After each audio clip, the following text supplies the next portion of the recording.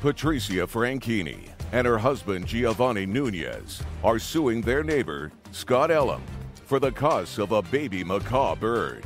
Court come to order. All rise. Have a seat, please. Hello, Judge. Hello, Kevin. Case 2194, Franchini Nunez versus Ellen. Thank you. You're welcome. Miss Nunez? Yes. Your husband? Yes, ma'am. You and Mr. Elam? Elam, Your Honor. Elam are neighbors. Yes, ma'am. And you have backyards that are joined, separated only by a fence. Yes, ma'am. Yes, ma'am. What kind of fence? It looks plastic. I'm not sure. It's Who a has a vinyl picture of the Your Honor. fence? And you each have, as would happen, dogs, same breed. No, ma'am. What do you have? I have a Shetland sheepdog and a Dutch shepherd, ma'am. And what do you have? I have shepherd mixes. How many dogs? 2, Your Honor. And you have 2. Yes, ma'am. This is what the case is about. This is the fence. It's not a chain link fence. It's either a wooden or a plastic fence. And you can see that underneath this fence, there's a board here where I assume there's a hole because the dogs dig holes to get to each other. Is that a fair statement? Yes, Your Honor. Fair statement? Yes, ma'am. Okay, good. Case is about an incident that occurred. You've been neighbors for a while, and you have had this dog digging also for a while. Also correct? Yes. Yes, ma'am. The defendant's dog. Okay. This incident happened on the 16th of December, 2022. Yes. Why don't you tell me what happened? I got up that morning to let my dogs out. Both. One dog. Okay, so the day started out, me and my husband woke up. My husband had to go get a tire fixed, so he took my smallest dog, my Shetland sheepdog, with him. I remained home with my 2 children. Slowly. Okay. Sorry. Go ahead. How old are your kids? They are 6 and 7, ma'am. Okay. I remained home with my children because they were ill, and I had an appointment with them later on that day. My husband went to go fix the tire at 8 a.m. I got up in the morning to let my dog out. Got up in the morning to let your dog out. Yes. The shepherd mix? Yes, ma'am. Okay. I let her out, and then she came back in, and I was cleaning, and my 2 children were in my master suite with my macaw, Penelope. Okay. That's what the case about. This case is about a macaw. Yes, the ma'am. cost of a macaw. Yes, Which is a bird. Yes, ma'am. Go ahead. My kids were in the master suite. I opened the door. I'm out there cleaning. I let my dog out of my And the dog came back. sliding door. She came back. Well, then she stayed by the door. Now, none of my windows have curtains, so I can... Just a second. But she stayed by the door, but she was inside? She came back inside. I shut the door. This was 20 minutes went by. She's by the door. She's crying. I told her we would play later. I assumed she had to go to the restroom again, and I let her out again. She stood on the step, but she didn't go further than that, and she was just kind of staring out. From the left side of the house is where the defendant's dog, Bella, charged in my home. And then when I tried to grab her... When you say his dog, Bella, Yes. came into the side and ran into the house, that doesn't... Somehow, if the dog, Bella, came out and your dog was on the step, it would seem to me would stop on the step at first to sniff, play with your dog if your dog is sitting outside. I mean, I have dogs. Would go over to that dog first, not run into your house. You would think that, ma'am, but she's been in our house 3 times before this because I had to return her to the defendant on 3 separate occasions. And she didn't do that day. When she came in the backyard on the 3 other instances, I remember the very first time someone from that household came to my door, and I knew the dog was in my backyard, but I didn't open my door. I left her back there. I figured they'd come. They did. And I said, hold on a second. I put my kids, I put my Sheltie in the room with my bird, and I shut the door. Are we talking about the same date, ma'am. December? We're talking about other days that I brought. Okay, let's not go on tributaries. Yes, ma'am. What's your dog's name? Lucy. Lucy. So the dog just went straight into your house. And what did Lucy do? Lucy charged after her and tried to attack her. Okay, so the dog has been in your house before. Have there been incidents with the 2 dogs? No, ma'am. The defendant's dog is submissive to my dog. So the only time I brought the dog in my home was when I shut all the doors to all my bedrooms. Someone from the defendant's home came. I opened up the front door, brought her in, and she went straight out because there was nowhere else for her to go. Okay, so it's your dog that is Lucy is the more aggressive dog. Lucy's never been aggressive with her. I believe that Lucy was aggressive with her that day because of the way she came in the house. When you say Lucy was aggressive, what did she do? She started growling at her, and she started to... In the house? Yes. Now they're in the house. Put a period there. We have the 2 dogs in your house. Yes. And they are growling at each other. So that's not a happy picture because they're big dogs. Yes. Now let's get to the bird. You purchased a macaw. Yes, ma'am. You have a photograph of what they look like? Yes. When did you purchase the macaw? I purchased her with payments over time. I completed the purchase at the end of September 30th. This is the macaw. Yes, ma'am. That's my A parrot?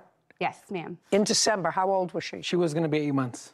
And how much did you pay for her? I paid $4,320.08 for Penelope. Okay, can I see the bill? Absolutely, ma'am. Her birth certificate along She's with beautiful. all of the... Pretty bird. Thank you, ma'am.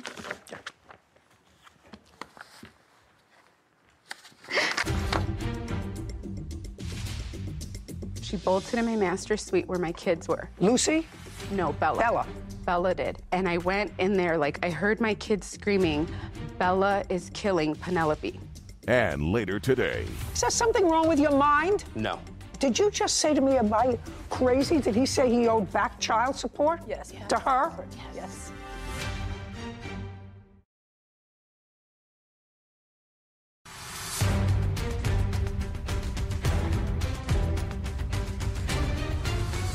Patricia Franchini claims her neighbor, Scott Ellum, owes for the cost of a baby macaw bird killed by Scott's dog. Tell me what got you interested in the macaw. Earlier this year, full disclosure, ma'am, ended up in the hospital very sick for 2 weeks, and I was going through a lot, and I started volunteering at the bird store down by my home, and I really liked the Hans macaw because my grandma had one when she was younger. Slowly. Yes, ma'am. And so I spent a lot of time bonding with the birds there, and my husband and I thought it would be good and therapeutic for me, given what I had been going through. Okay, now the two dogs are in your house, sort of fighting with each other. They did not fight, ma'am. I did not allow Well, them to. growling. Yes, ma'am. Growling at each other. And tell me what happened with Bella and the macaw. I tried to calm Lucy down, and my master door was open. Everything was happening so fast. I know I'm describing it slowly, but it was quick. She bolted in my master suite where my kids were. Lucy? No, Bella. Bella. Bella did. I heard my kids screaming, Bella is killing Penelope. And That's the bird. Yes. And I tried to get to Bella. I couldn't. My dog was standing in between us. And while I was with the two dogs, then my son thought, oh, I'm going to go get her. And that's when Bella kind of snapped at him and she scratched him. And so then I couldn't get her. I couldn't. She literally was like chewing her up and like dropping her and like biting her again, you know? And it wasn't until my Dutch Shepherd bit her on the nose that she finally let her go. And I swooped and I grabbed her. I booked it to my pantry in my kitchen with my kids. And Lucy stayed in front of the door. And I have a door on it. And I just stayed in there. And I called my husband and I was screaming on the phone. He got home maybe, I don't know how long. It probably really only was like 5 or 10 minutes, but it felt like forever. She was like And where dying was in my Bella arms. during this time? Bella was around the pantry with the bird in her mouth. And then I took the bird from Bella and then I put her to the cage. And then Lucy just stayed by the parrot. And then I opened the door and talked to the kids. They were all hysterical and I was trying to understand what she was saying. Where was Bella? Bella was in the kitchen with a parrot. And how did Bella get back to the defendant? I walked her over. How did you do that? Kind of like how a mother pup grabs her by the neck. I grabbed her by the neck and I walked her over. Okay, your dog killed their bird in their house. And? Your Honor, the hole that allowed Bella to get into their backyard was primarily dug by their dog over the course of many, many months. And? I continued to repair my side of the fence. Their dog continued to dig the hole, destroyed wood that I had put there. The dog got through. In that story, it's sad, but that's not the story that he gave to my wife when he came pounding on my door. Well, you can't tell me what he said to your wife, sir. Okay, that's fair, Your Honor. I can tell you what he said to me. I called him. You can tell me what he said to you. Instantly? Just you have to understand, he wasn't home when your dog got into the house. He came home at the end of the episode. Do you understand that? I understand that. Okay. Understanding that, you can tell me your version of what he said to you. What they both said to me, I've had conversations with the both of them since this has happened. Okay. The story has changed 2 or 3 times. First, it was she was doing something in the backyard and Bella just came charging in and basically knocked her out of the way, got inside. The first story was, I assumed the entire time that he was home because when he was talking to me over the phone... I don't care what you assumed. He wasn't home when it started.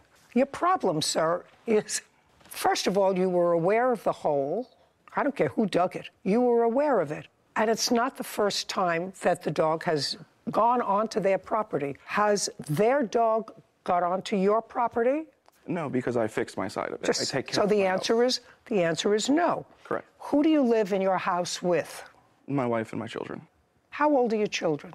I have a 1-year-old. I have a 7-year-old. Let us say it's their fault that the hole existed that allowed your dog to get out. But you were aware of it because it had happened before that they had to bring your dog back. That a fair statement? That's fair, yes. Okay. Let us assume that it was your dog that was responsible for the hole. And their dog, despite the fact that yours was a better digger, you know, having dogs and having a fence, they both dig at the same place.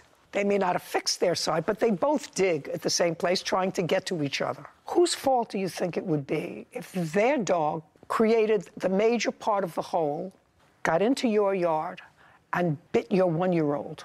Whose fault would that be? I think it would be equally our faults. Really? Absolutely, yeah. Really? For digging, for not taking care of your property, absolutely. Really? I actually find that answer sort of bizarre. I would take responsibility if my child got hurt due to something that I didn't take care of. Absolutely, I would. Well, you may feel guilty about it, but you would certainly want them to pay all of your child's medical bills. No, I would not. Well, then you're a better person than the law is, sir, because your dog was outside of your control, clearly, because it got into their house. It was something that you were aware was a possibility, no matter who dug the hole, so you were aware because it had happened before, and your dog caused damage. And the damage your dog caused, and I'm putting the emotional distress, these 2 young children and the plaintiff, seeing your dog kill this bird that they had been paying off so much per month for a very long time. Putting aside that, they paid $4,300 for this property that your dog destroyed. And that's your fault. You're responsible for that. So if, because of this problem, and your dog has a problem, and their dog has not come onto your property, but your dog comes onto their property, then you have to say, you know what? I'm not letting my dog go out unsupervised because it has created trouble in the past. May have been their fault because they didn't fill in the hole as quickly or as carefully as you did. But you knew that that happened, and you're responsible for the damage. It would be no different than if the dog ran inside, and as she was trying to get the dog bit her, and she had to have surgery, and she had to have a plastic surgeon deal with reconstruction. Who do you think would be responsible for that? That would be you. And just because it's a poor little bird that happened to be the victim of this doesn't make you any less responsible. Judgment for the plaintiff in the amount of $4,300. We're finished. Court is adjourned. I feel like it was justice for Penelope. When a homeowner doesn't take care of their property and someone lets another dog in their house, they shouldn't be blaming other people for that. It was extremely difficult to hear my kids screaming like that and do nothing to calm them down. The judge's ruling is the judge's ruling. I hope that he never gets another pet again. I don't think there's gonna ever be a relationship, which is totally fine by me. One of the most interesting things about that case is I don't think that the defendant's dog, Bella, was a quote-unquote aggressive dog. But I didn't get a hint that the other dog was even aggressive, even by the fact that the husband was able to walk her back by the scruff of the neck. If that was an aggressive dog, they would just turn right around and give you a nice little snap. So that says to me that although the dog didn't obviously do it on purpose, what are you going to do? But you're responsible as a defendant. You let your dog out. It's a act that's happened more than once. You were on notice. Dog is out of your control. You're responsible. That's the bottom line. Case 2202, Young versus Buchanan. All parties, please come forward. Essie Young is suing her granddaughter's father, Keith Buchanan, for an unpaid loan she gave him for a car. Miss Young, the defendant is married to your daughter? No. He is the father of your grandchild? Yes. Do he and your daughter live together? No. Where does your daughter live? In Maple Shade. Were they ever married? No. They have one child? Yes. Who's 12? Yes. Did you live together with Miss Young's daughter? Well, at one point, she lived with me in Maple Shade. How long ago? This was 2010, 2011. You mean when your daughter was a baby? Yes. How long have you had custody of your granddaughter? 11 years. My daughter never stayed with him. I don't know that. He says she did. Yeah, but she did. So she got that money that he owed her for child support, for taking care of his daughter, and he wrote that off of the loan. Is that what you're telling me? Yes.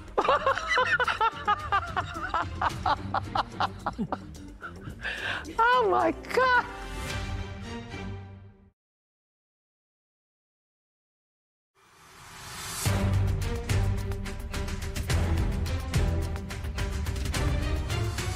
Essie Young claims her granddaughter's father, Keith Buchanan, refuses to pay back a loan she gave him for a car. This is a very simple case, because I don't have to get into the history of why you have custody of your granddaughter. Yes. Mr. Buchanan, according to you, asked you for a loan to buy a car. Yes. When was that? Before he got it, he was calling every day. Did you maintain a relationship with him? Yes and no. Would he visit his daughter? No. Ever? Once in a blue moon. Okay. I usually have to take my granddaughter to see him. Okay. It was sort of odd to me if he was never married to your daughter, so they didn't have a formalized relationship. They don't live together now. Why would you loan him? I know that you did. Mm-hmm. Why would you loan him money? My granddaughter. Except you're a very nice person. My granddaughter asked me to. She said, "Grandma, would you please help my dad?" I told her I really don't want to.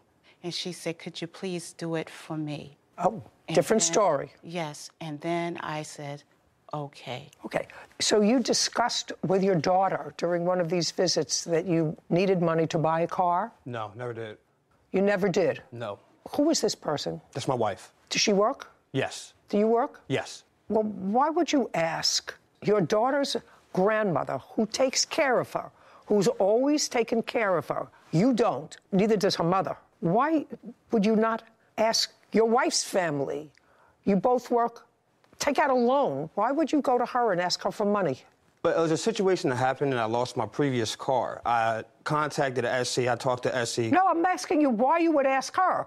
What would prompt you to call her? Doesn't she have parents? Yes, she do. I did that, and at the time, they couldn't help. So you went to her parents first? I went to her family first. They said, sorry, they can't help at the time. So Mrs. Young was my last resource, which I didn't want to use, but at the time, I had to use it because I had no other choice.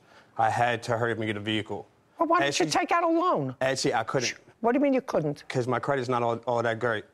I tried to take out loans. I tried to go... Does your wife have a car? Yes, she has a car. Okay, why don't you use her car? She worked. I work an hour and a half away from home, and she worked, too, and we worked around the same time. How much money did you borrow from her? $2,000. How much did you give back? $912. $912. Show me. On page 4, May 5th, 2022, she got $912. From what? From my taxes. And we agreed on once I filed my taxes, I would give her $2,000 for my taxes. She got $912 from them, that same taxes, because I owed backup child support. So she got on top of my regular payment for child support plus $912. What? Is there something wrong with your mind? No. Did you just say to me, am I crazy? Did he say he owed back child support? Yes. And so she got that money that he owed her for child support, for taking care of his daughter, and he wrote that off of the loan. Is that what you're telling me? Yes.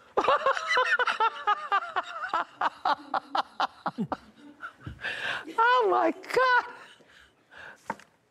That's the dumbest thing I ever heard. Well, not ever. I should take that back. It's the dumbest thing I've heard today. If you owed her back child support, how much did you owe her? I only owed her $900. In back child support? Yes. Okay. That I fully forgot. Just a second. You owed her that money. In addition to owing her that money, you owed her $2,000. Do you understand that? So you owed her $900 plus $2,000. Are you not following me? Am I getting something wrong here? I'm with you. Are you following that? That's either a yes or a no. No, I'm not. Okay, well, I'm going to repeat it again. What you said was they took money out of your taxes for back child support, $900. So that means you paid her $900 of the $2,000. That's what your argument is. Yes. Am I getting that? Yes. You already owed her the $900. I had no awareness that I owed her $900. When I found out that $900 got taken out the taxes, I had no tax coming back. I was like, look, you got $900. You're going to have to give me time. And that's when it went south. Oh, you got $900 that I owed you anyway. Now I need more time. Oh, my God. How is your granddaughter in school? She do okay? Yes, she does well. Okay? Yes. Okay. Either his math skills or his moral skills are somehow lacking. It's the moral. Judgment for the plaintiff in the amount of $2,000. We're finished. Thank you very much. This court is adjourned. I think the judge seen right through him. He was going to be miserable, so I just let him be miserable. No one thinks like that. As long as she go about her life, I go about my life, leave my family alone. I just think he was hustling me. Only contact me when he got something to do with my daughter, that's it. I don't want anything to do with him either. So initially, I may have been a little lost. It took me some time to get there. But I thought that what the defendant was saying was that he was expecting $2,000 on his tax returns. So he told plaintiff, when I get it, I'll repay you the $2,000. And then in his mind, when the $900 left the account, he didn't know that that was not going to be there for the back child support. So he only had, the $900 and change left to give her. I was like, okay, that makes sense. He thought that it would be the full $2,000. Come to find out, he thinks that the back child support is what fulfills his loan obligation, which wasn't even the full amount, not even half. And all to someone that has been raising your child for 12 years. He's probably worse at math. Suing his former friend, Jacob Knapp, for dental and medical bills. Court come to order. All rise. Have a seat, please. Case 2110, Costello versus Knapp. Thank you. You're welcome. Mr. Costello, you and Mr. Knapp were out drinking in the park. Yes. Date and time. The date and time was around 3 a.m., and it was on 9/11 of 2021. And you've known Mr. Knapp for how long? Roughly 9 years. We started off playing high school baseball. And when had you first met up on September 11th? I can't remember the exact time. I would say around maybe 7 p.m. Where? At a bar over in Old Town Pasadena. We weren't meeting up. Just a second. Yeah. So you were in a bar in Pasadena, 7 p.m. Just the two of you, or were there more people? No. How many were there in the whole group? I had around 5 or 6 people in my group, and we went all to a friends? Bar. Yeah. And you? He wasn't a part of that group. But you were at the bar? No, ma'am. I was at work when he contacted me. Okay, so... So you were at the bar starting at 7 with your friends. He wasn't there. Yeah. Okay. What time did he join you? It wasn't, I couldn't tell you the exact time. Approximately. About an hour later. At the bar? Yeah. But it wasn't a text or anything like that. He just happened to go to the same bar. No, ma'am. What ended up happening from the start, I was at work. He contacted me via text. I don't Do you have that text? No, ma'am. I tried to erase the whole memory from my mind, so I deleted all the pictures and all the text messages. Oh, well, that's unfortunate. Yes. That's unfortunate. I've never done that, by the way. Wanted to erase something from my mind, so I didn't just say I'm not going to think about it anymore. I've never done that. Did you ever do that, Sarah? I have not. You have not? And she's pretty efficient with text messages. Did you ever do that? Never have I done that. No. Well, you must be unusual, sir. Okay, so you met at the bar. What time did you get there? Well, my shift ended at around 9 o'clock. What time did you get to the bar? 10 o'clock. And when you got to the bar, you met Mr. Costello. Yes, ma'am. He had a few friends with him. How long did you stay at the bar?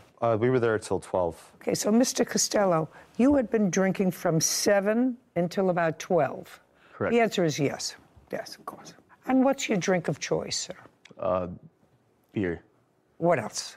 The first bar that we were at doesn't serve hard alcohol, so it was just beer there. Okay, so from 7 to when were you at the first bar? Yeah. From 7 to when? 7 to when? Till 12. 12. Yeah. So it's 7 to 12. At the same time as well. Okay, so from 7 to 12 you were drinking beer. Yeah. And then where did you go at 12 o'clock? After 12 o'clock, we ended up going to another bar in Arcadia. Okay, and you stayed there from when to when? From 12 to closing, which is 2 a.m. And you were part of that group? Yes, that's when I initially met the group. At the second bar or At the first? second bar, yes. Not at the first bar? No, ma'am. Okay. So you got to the second bar, you were there you said you were there at 10 o'clock. Yes. So they weren't there when you arrived? They were there when I arrived, yes. Well, he said that, I thought he said he got to the second bar at 12 o'clock. I arrived at the bar at around 10 o'clock, ma'am. And you got there at 12 o'clock? Yeah. Yeah. So by the time you all got together and left the bar, you had all been drinking, you for a very long time and you for a shorter time. Yes, ma'am. So from 10 to 2, so 4 hours. And what's your drink of choice? 10 to 12, Your Honor. I apologize. 10 to 12. Where did you go at 12 o'clock? 12 o'clock is when we had all decided to go to a park, kind of a low-key area. No, well, he said that he went to a bar between 7 and 12. Am I correct, Whitney? Did he say? 7 and 12. He said you were at the bar, first bar, between 7 and 12, drinking beer. That's what you said. Correct. You said the first bar only served beer. Mm-hmm. Is not an answer. Yes is an answer. You say at 12 o'clock, you went to a second bar where you had alcohol between 12 and 2. Yes. Correct. Yes? Correct. You got to a bar at 10 o'clock. Yes. Which one? The beer bar or the alcohol bar? I finished my shift, like I said, at 9, and I showed up at the bar at 10 to meet up with them, to try to rekindle an old friendship. Okay. Yeah. I actually don't care about that. All right, so partially you got your story straight, partially not. Anyway, you were two drunks.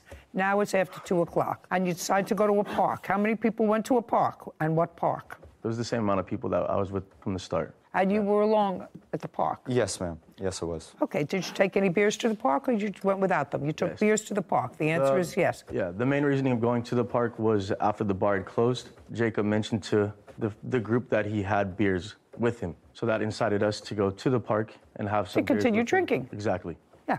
Yes, prior to me showing up, I did stop by 7-Eleven and pick Okay, so you had beers with you, and you were at the bar? Yes. Nice, very good. Now you get to the park, you're drinking beers. Now you're going to describe what you say is the assault that you suffered at the hands of Mr. Knapp. Now, I want you to know my feeling before you tell me the story. Okay. I usually don't get myself overly exercised about what drunks do in a park. Do you understand? Mm-hmm. I know that you may be all exercised about it, although I'm not exactly sure you're all exercised about it. So if you really are, I'm going to listen to you. If you're not, we just eliminate this case. Do you understand? Yes, ma'am.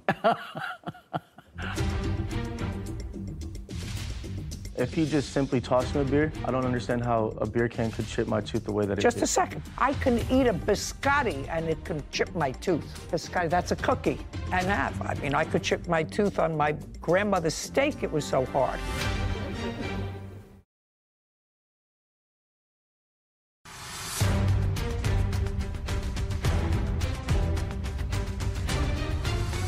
Giovanni Costello claims his former friend, Jacob Knapp, owes for dental bills after being hit in the mouth with a beer can. Okay, go. You're in the park, drunk. He's in the park, drunk. Yes. And? To state I was not drunk because I was driving my witness here. I want to tell you something. If you were drinking from 7 to 2, you were drunk. I hadn't been drinking the whole time that I was there. Let's go. So going into it, I was sitting at a park bench with Maureen here. And then I had another 2 friends that were on the other side, and we're hanging out. They had the 2 across from me got up. They went further into the park, and I was sitting with just her alone. And I was just about to show her a video off my phone. Next thing I know, I get hit in the face by a beer.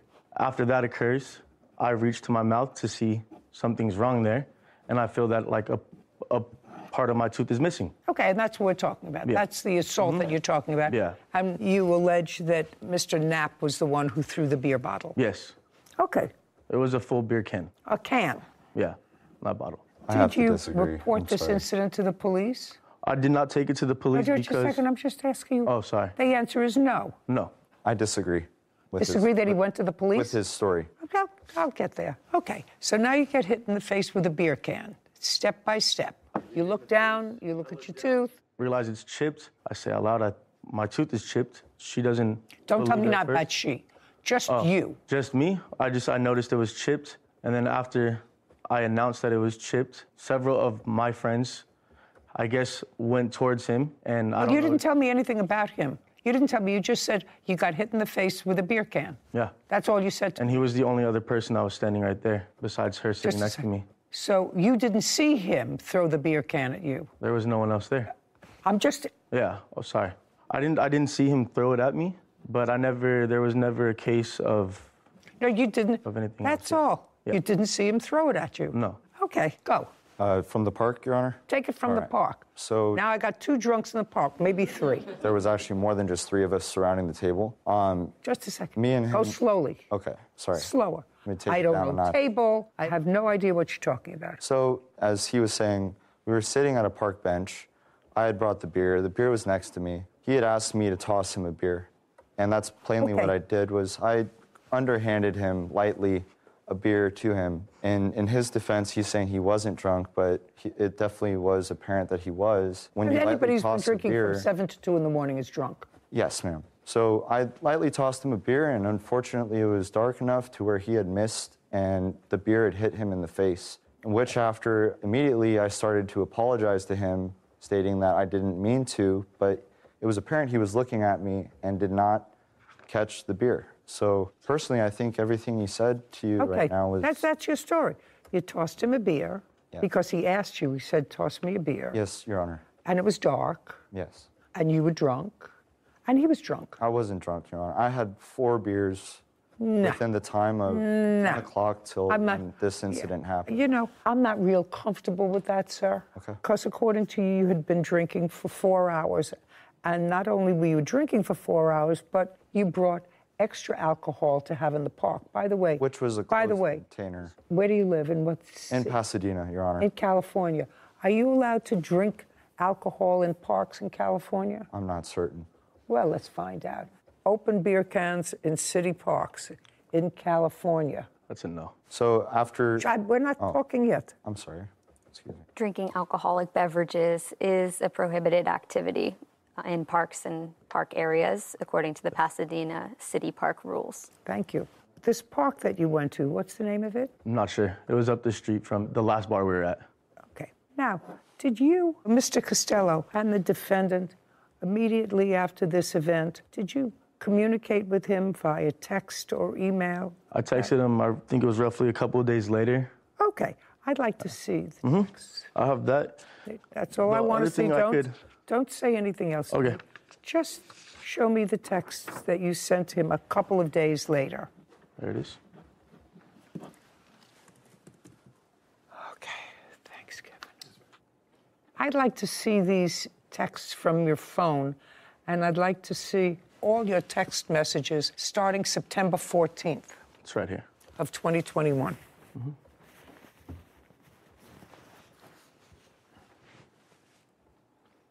No, sir, you have to understand. What you said to me here, what you gave me, is 2 texts a year apart.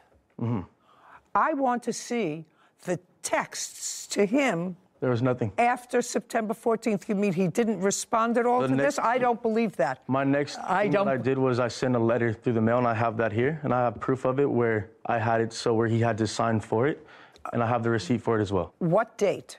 That one, I can pull it up right here. I'm sorry, what letter? I never received a letter. Just a second. So what you're telling me is that I'm supposed to believe that after you sent this email on September 14th, which is 3 days after the event, he never responded to you, and you never sent a follow-up email or text. That was the letter. And in the letter I gave him... Shh, just a second. Okay. Oh, here. Take this back. It's nonsense. I don't want to see something prepared for litigation, sir. You said you had a document that you sent to him that he had to sign for. If you sent him a letter, return receipt requested, then you have a return receipt requested with a signature on it. That's a document that you prepared 2 days ago. I have the receipt in here. Let's get it. Okay. I never signed such document. Just don't shout out again. Yes, ma'am. It's annoying, and I'm annoyed enough with this case. I'm sorry for being so unorganized. Me too. Yeah. I'm sorry you're so unorganized, too, or disorganized. Oh, here it is. Great. Certified mail. It was stuck to the back one. This was sent April of 2022. I want to see what the response was. There had to be a response. I never got a since response September from him. 14th, 2021. There had to be a response. I never got a response from him. Kevin, show this to Mr. Knapp and tell me if he recalls this text message.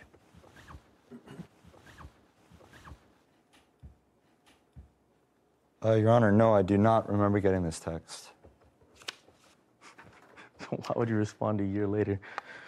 I know from the past, dealing with Mr. Knapp here, he tends to always, being friends, whenever get into an altercation or argument, he unfollows me, blocks me on everything. Okay. So there's a possibility by that text message not going through. I don't deal in possibilities, sir. I sent the text message, and I have proof of there. It was delivered, and I never got a response from him. I'm just asking. Yeah. Sir, this incident happened September 11th. You have to understand, I think that if that's what happened. I tend to believe that the defendant did not just willy-nilly take a can and fling it at your face. I want you to know that I don't believe that. You were stupid enough to throw the beer can in his direction. You're two drunks, that's what happens. So don't get so drunk and go to a park. How old are you? 27. 27 is old, and you? 28, Your Honor. 28. You know, old enough not to be so stupid.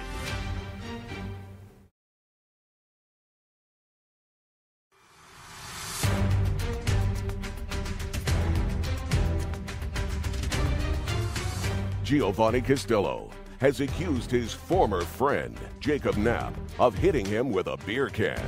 Jacob says Giovanni asked him to throw it. Okay, it is more likely than not that you were sitting with this lady who, according to you, you were supposed to drive home. That's what you said 5 minutes ago. So you were supposed to drive home, which means she was trashed, because that's what you said. You said, I wasn't... This was the arrangements from the very beginning of the night. Okay. Do you understand? So we had a whole bunch of trashed people. And I am more likely to believe the defendant when he says you said to him, toss me a beer, and it accidentally hit you in the face. My questioning is that the... I don't answer questions. Okay, well, where the beer was placed on the table, I don't understand why I would have to ask him to toss me a beer when I can simply reach over and grab one myself. I don't know either. But no it sense. sounds more likely to me than not that it was his beer, he brought it there, and you said to him, toss me a beer, and you failed to catch it. Now, that doesn't mean that the defendant isn't at least partially responsible for the stupidity of that night. But you have some responsibility, too, because I really don't believe that he left the bar. He was angry and frustrated over something that you had no idea what he was angry and frustrated over, because you were all sitting together, and he just, out of the blue, took a beer and threw it at your face. I don't believe that. Do you understand? If I could show you a picture here, you could see that if he just simply tossed me a beer, I don't understand how a beer can could chip my tooth the way that it did. Just a second. It can. It can. Okay. I can eat a biscotti and it can chip my tooth. Biscotti, that's a cookie, a very hard cookie. And have. And have. I mean, I could chip my tooth on my grandmother's steak, it was so hard. But certainly from a beer can. So I don't believe that you're blameless. What was your dental bill, sir? I have the statements here. While he's looking for that, you understand that if you were sitting there and instead of a bunch of beer cans and the plaintiff said to you, you know, that gun that's in your pocket, toss it over to me. I want to take a look at it. And you did. You took a gun out of your pocket and you tossed it over to him. And as you were tossing it over, it accidentally fired. Would it be his fault if he got shot? No. No. Whose fault would it be? Mine. Right. Because you weren't supposed to do that. Right. Because it was potentially dangerous. Of course. Well, same thing with a knife or an explosive device. Right. Or something very hot, like toss me a cup of coffee in a container and it splatters. So you don't do what anybody asks you to do if it's not a smart thing to do. Right. Unless you're drunk. Unless you're drunk. Your Honor, then, if I may. Yeah. Coming from a baseball background, such as me and Gio did, I don't care about your baseball background. There's no question, sir, that you acknowledge you threw it at him. And I'm telling you right.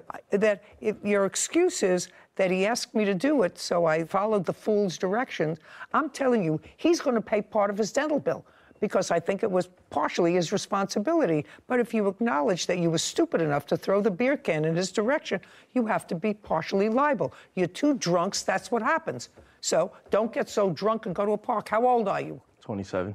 27 is, and you? 28, Your Honor. 28. You know, old enough not to be so stupid. You know, you can figure 17, 18-year-olds are so stupid. At age 28, you should be doing something constructive. I assume you work? Yes. What kind of work do you do? I'm a chef. And you? I'm a lumberman, Your Honor.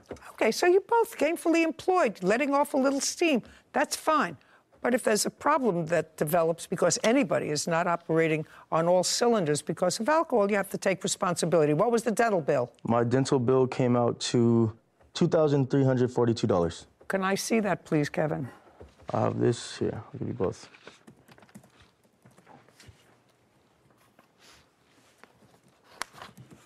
Was any of this dental bill covered by insurance? On the dental, no. Okay. Anything else? My wholeheartedly truth is I didn't ask him for a beer. I had no problems. I was avoiding him the whole night for the most part because from the past, Jacob has had a way worse drinking problem than I've ever, gotten to. I went out that night solely to have a couple drinks, hang out with friends. The night went longer than expected. Very nice. Judgment for the plaintiff in the amount of $1,171, which is half of your dental bill. You pay half. Don't get drunk. You're too old to get drunk. I don't believe that he maliciously threw this at you. I think that you asked for a beer, tossed it at you, and you missed. That was his stupidity and yours. We're done here. Thank you very much. Thank you, Your Honor. This court is adjourned.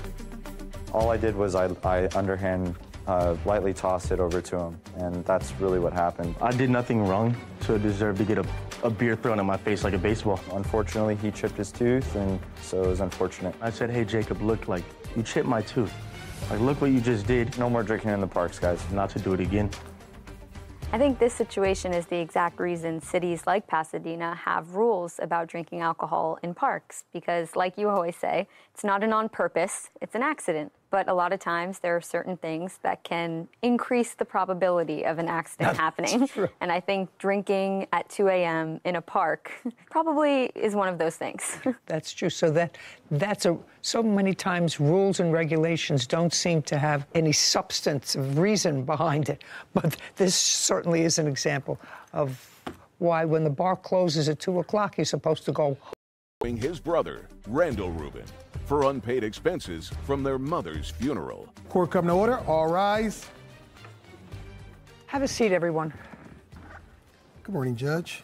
Case number 2011, Rubin versus Rubin. Thank you. You're welcome. Mr. Rubin, this is your brother. Yes, it is, Your Honor. And this case involves sharing expenses for your mother's funeral. Correct. And it is your claim that your brother, who I believe was living with your mother at the time she died, Right. agreed to pay half of the funeral expenses when he received proceeds from a small life insurance policy that your mother had left. Yes, Judge. Our mother only left us a $5,000 life insurance policy. That's what the case is about. Right. Your brother's position is it's not his responsibility. He made no such promise. Of course, you do understand that without that promise to pay for your mother's funeral expenses, children aren't normally responsible for the expenses of their parent. You understand that? Yes, Judge. Mr. Rubin, when did your mother pass away? She passed away August 20th of 2021. How old was she? She was 86.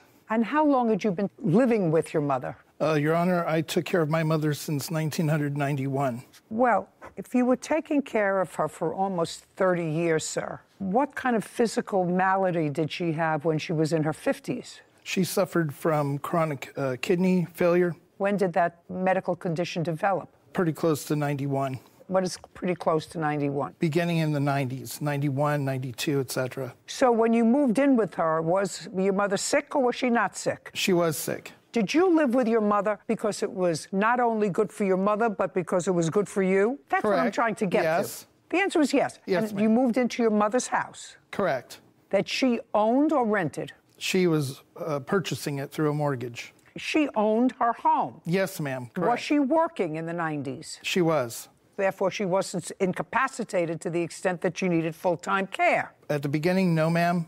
When you moved in with her, she was employed on a full-time basis, Correct. Sufficient enough to get a mortgage from a bank based upon her income. Correct. And what were you doing in 1991? I worked. For whom? Associates. For how long? Off and on from 91 till about 2 years ago. What does off and on mean? I had several jobs in between. I sold cars for various car dealerships, and I also owned several businesses. When you lived with your mother, who paid the mortgage? My mother did. Did you pay your mother for any expenses? Rent, gas, electric, phone, anything? Or did you live there and you had an agreement? You lived there, she wanted your company, whatever it was. She lived alone? At the time, yes. In 1991, she was just living alone? Correct. And I assume, therefore, happy to have your company. Correct. I assume. Mm-hmm. Okay. So you made no payments to your mother? With the occasional help with some utilities or food, yes. Okay. So you were able, I assume, to save a substantial amount of money? Correct. Just for my own information, so that I can sort of put this thing together. Sure. You have stocks, bonds, savings? No, ma'am. What do you have? You were able to save a lot of money. How did you invest it? I invested in several businesses, which one is my liquidation company. What happened with your mother's house? When she passed, I was still residing at the house. I paid the mortgage by myself for the months of September 2021 as well as October 2021. And I remained there until, I want to say, February 2022. My sister is the executor of the estate, and she sold it just recently for $465,000. Okay, so what I'm gathering from you, you paid the mortgage, you say, in September and October, then you stopped paying the mortgage November, December, January, and February. That is correct, ma'am. But you lived in the house? I did. Rent-free, because you paid nothing? Correct. Where are you living now? I live in Nogales, Mexico. And you live in a house, you live in an apartment, ma'am. You pay rent? I do. Anybody live with you? No, ma'am. What's your rent? $250. Okay. And what was the mortgage payment in your mother's house? I paid $1,750 even. Are you the sister? Yes, Your Honor. Could you stand up for a second? I'm just getting some information. Tell me your name. Shannon Hayes. Miss Hayes, house was sold recently for $465,000. And what was left on the mortgage? $258,000 plus a $35,000 third mortgage. Your Honor, since our brother was not paying, since he wasn't paying, the house actually went into foreclosure, and so we had to get... Just a sec, I didn't ask you anything. Okay, I'm just... Sarah Rose, $465,000 less $258,000. $207,000, Your Honor. Less $35,000. $172,000. Okay, and there are 3 siblings? And also, Your Honor, there was a $10,000 lien on the property that had to be paid. So we're down to $162,000. Mm-hmm. Correct. So it's $162,000 clear, so a little over $50,000 a person. She owed the IRS, Your Honor, for back payments in excess of $54,000. She hadn't paid taxes in years. Did you pay the IRS? I just did. And how much did you pay the IRS? $54,188. Sarah, from $162,000, take out $54,000. $108,000. Anything else? Yes, Your Honor. She had Arizona state taxes, $3,000 I paid as well. 105. Is that 105 net? So we also have the medical bills that I had to take care of. She had no insurance, and she had to have Medicare. She did, Your Honor. That's her copayment. Okay, and what was her copayment? $3,000 in medical. Let's do a simple $100,000. Mm-hmm. How much were the funeral expenses? $2,434.73. Was the total funeral expense? Yes. Well, that's what you're claiming he owes you. That's his share of the... I want to know what the entire funeral cost, sir. You'll show me the invoice. Sure. I do have all the invoices for you.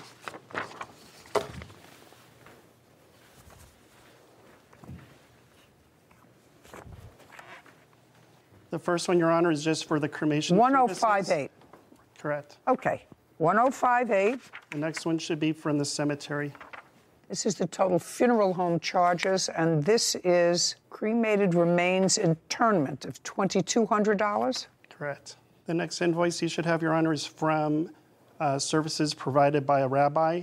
Okay, that was $600. Your Honor, it was actually $700. I paid the rabbi $100 as an honorarium. No, that's $600. Whatever you want to pay him as an honorarium, that's fine. So the total expenses are $3,858. You should have another invoice for a proposal for a headstone as well. $1,717. Yes, Your Honor. $3,858 plus $1,717. $5,575. That's it. Okay. I assume your mother died without a will. Correct, Your Honor. Okay. And you are the only surviving siblings? Yes, Your Honor. The estate will be divided into 3 parts. Correct. So each one of you will get about $33,000 from the estate after all of the expenses have been paid. There's also the real estate commission fees that we didn't mention to subtract from the net income. And what were the real estate commission fees? $30,000. Oh, that's a substantial amount. Yes, Your Honor. So 108 less 30, $78,000. So now you're down to $25,000 each. That's correct, Your Honor. What I'm trying to figure out is, even giving you all those expenses that you paid, your mother's estate, absent this $5,000 life insurance policy that there was, correct? And you got a share of that life insurance policy. How much? Yes, the answer is yes. How much did you receive? $2,500 even. Okay, $2,500.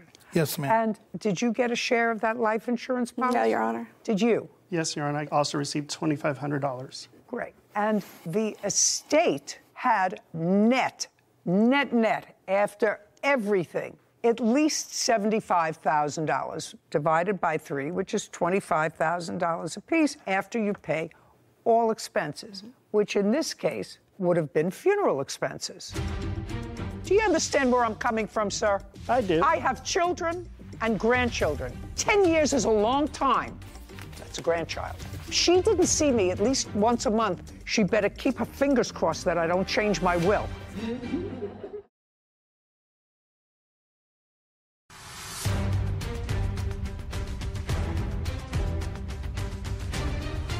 Sean Rubin. He's suing his brother, Randall Rubin, for unpaid funeral expenses. Randall is countersuing, claiming Sean defamed him. So now, if what you're asking me, Mr. Rubin, is to find that you had an agreement with your brother to pay 1/3 of the funeral expenses because the two of you each paid 1/3 of the funeral expenses. Is that what you did? Well, Your Honor, that's either a yes or a no. It is a no. I'm the only one that had the money to process our mother. He would not even sign to get her processed to continue the cremation. I have evidence here I'd like to submit to you where he agreed to pay me half of it out of his life insurance. Okay, that's all. I have text from him. Just a second. I'm going to take a look at it. You have to understand, Mr. Rubin, yes, that at this point, if I find that he agreed to pay for half, then you understand that you agreed to pay for half of her funeral. Ordinarily, the funeral expenses, you may front the money for those funeral expenses, but if the deceased had sufficient money in their estate to cover their last expenses, and those would be medical expenses, which you paid out of the estate, correct? Yes, Your Honor. Taxes, which you paid out of the estate. Yes, Your Honor. You paid out of the estate after you sold the house, broker's fees. Mm-hmm. State tax fees, along with those kinds of fees, would be funeral expenses. Now, if the two of you agreed, or the two brothers agreed, which is what you're saying, that he agreed to pay half, not 1/3, but he agreed to pay half of the funeral expenses for which you are not being reimbursed by the estate. Do you understand? Correct. I have not received anything from the estate, Your Honor. Okay. Well, this would be you. I'll let you know tomorrow. I think it's $2,200 for Menorah Gardens, and cremation was $1,053, so it's $1,626 each. That would be you, right? Yes.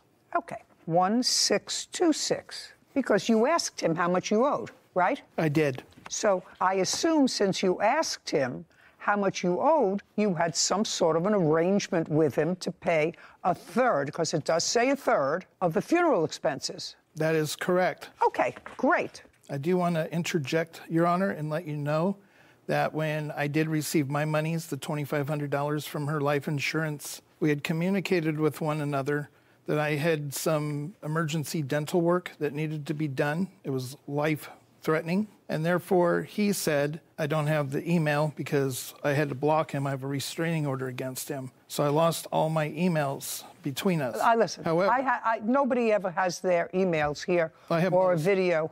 A very substantial amount of those monies went for my dental. I don't care. How old are you? 59, ma'am. You have lived rent-free for 30 years. And according to you, you had businesses. You worked most of that time, either selling cars or on and off for a company for 30 years.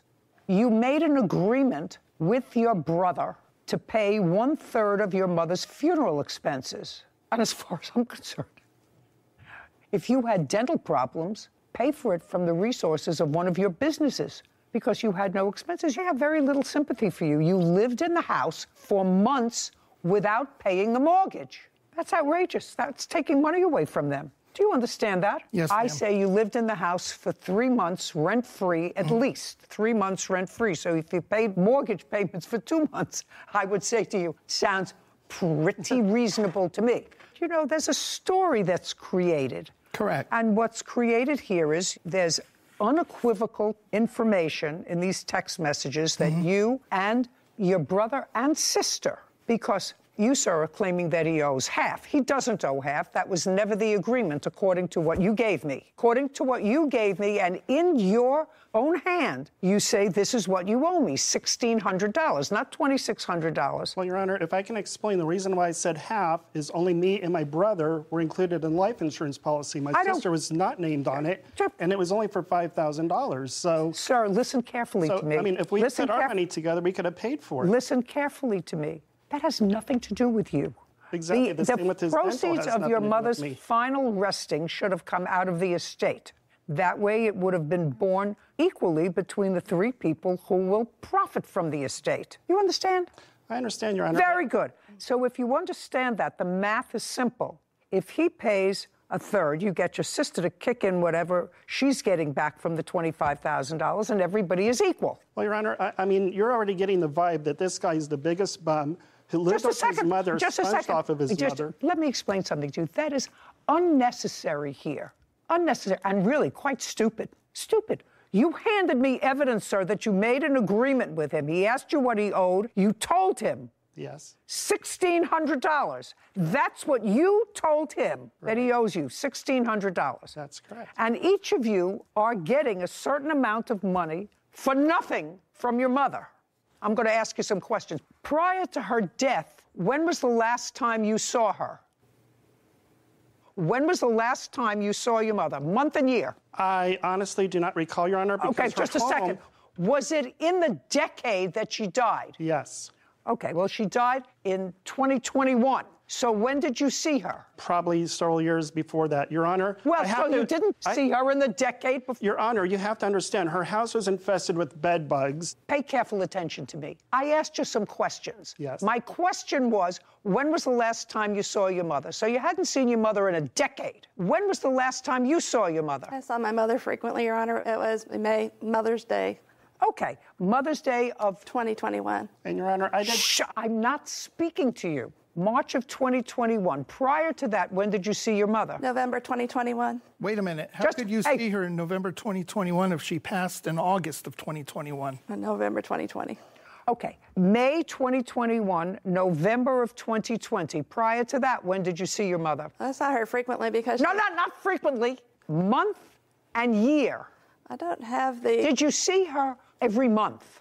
No, Your Honor. Did you see her every 2 months? About that, yes, Your Honor. Okay, well, between May and November, that's more than 2 months. That's what you can remember.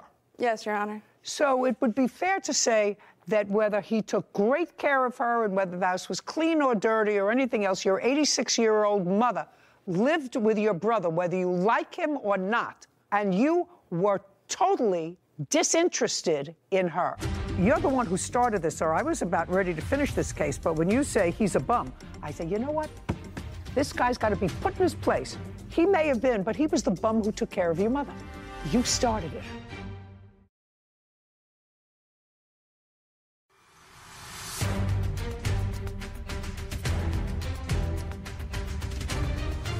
Sean Rubin is accusing his brother, Randall Rubin, of not paying his share of funeral expenses.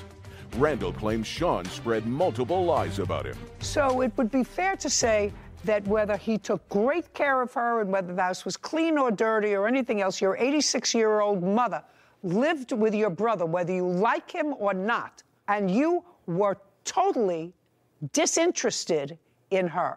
Well, that's not true, Your Honor. Well, I want to know if you didn't see your mother in a decade, and she had failing health, I would say, as a child, you were totally disinterested in her. I did visit my mother after she had kidney replacement or kidney surgery. I visited her after her surgery. We both did. Just a second. Do you understand where I'm coming from, sir? I do. I have children and grandchildren, right?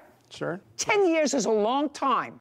That's a grandchild. If she didn't see me at least once a month, she better keep her fingers crossed that I don't change my will.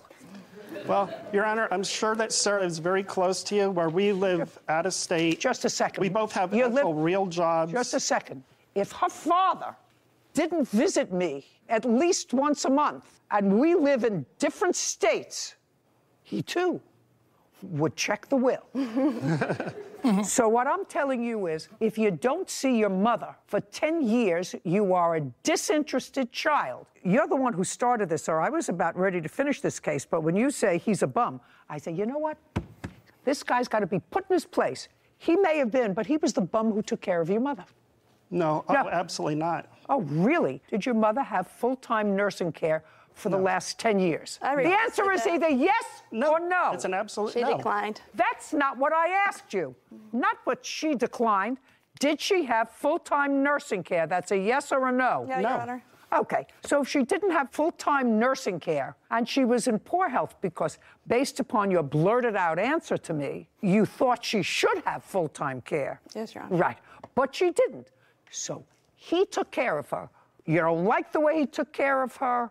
That's your prerogative, but you let him take care of her. And you went about your business in your own states where you live, and he took care of her. And you didn't like him, and he may have been a sponge and a bum. You started it. But you were not interested enough in your mother to move next door to her or to have her move next door to you when she got sick. Your Honor. Somebody else I actually did ask her to move in with me, and she declined. Right. She didn't want to live with you. There had to be a reason for that if she was being abused. Your Honor, there is. Unless, do I look like I need help from you?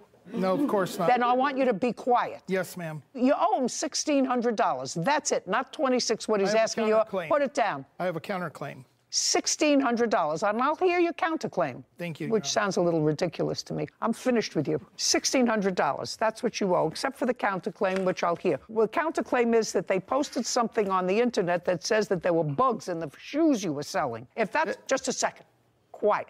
Your counterclaim says that he defamed you and your business because he wrote on the internet that there were bugs in the shoes you were selling. I couldn't make that up.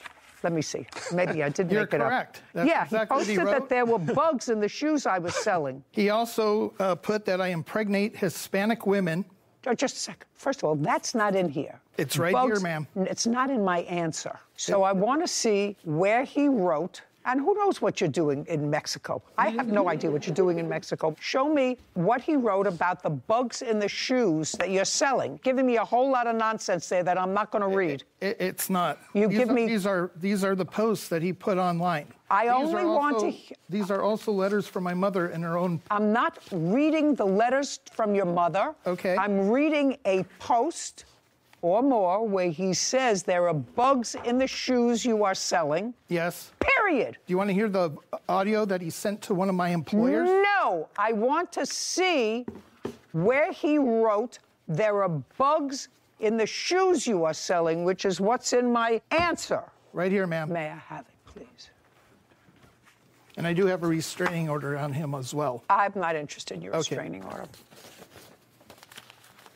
Okay, so this has nothing to do with anything. I'm going to give this back to you, and if you don't hand me exactly what I asked for, I'm dismissing. I'm not reading all that drivel. I asked you for one post.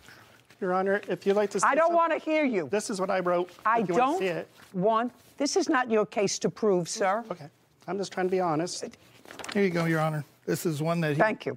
Don't tell me one. Just give me the posts about shoes. This has nothing to do with shoes. This one is in Spanish. If you show me one more thing that doesn't say bugs and shoes, I'm just dismissing your case. Do you understand? Yes, ma'am. Please look at this one. It is in Spanish. No, that's your problem. The counterclaim's dismissed. Judgment for the plaintiff in the amount of $1,600. We're finished here. Thank you very much. Thank you, Your Honor. This court is adjourned. I'm very pleased with the judge's decision. I think she made the right decision. I wasn't really thrilled. I'm just kind of glad it's over. I never want to see my brother again. We're a very estranged bunch of people. We do not like each other. She didn't raise him right. She raised us right, and we're going to do the right thing on behalf of our mom. First and foremost, I will visit you every month, every week, every day, if that's what it takes.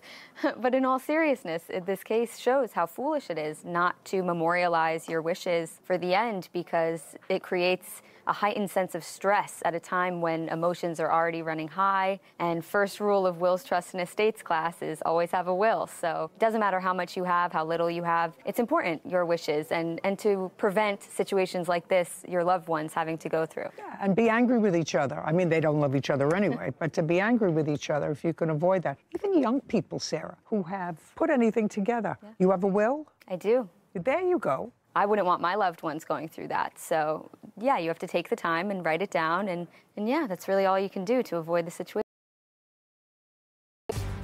Princess Davis is suing photographer Tavares Long for breaking their photo shoot agreement. Court come to order. All rise. Have a seat, please. Hello, Judge. Case number 2013, Davis versus Long. Thank you. You're welcome. Miss Davis, what do you do for a living? I'm a language interpreter. For whom? For hospitals or law offices. Is it your own business? Yes. What languages do you speak? Spanish and Portuguese. Tell me how you met Mr. Long, who was a photographer. I met Mr. Long as part of a social cycling group that I'm a part of.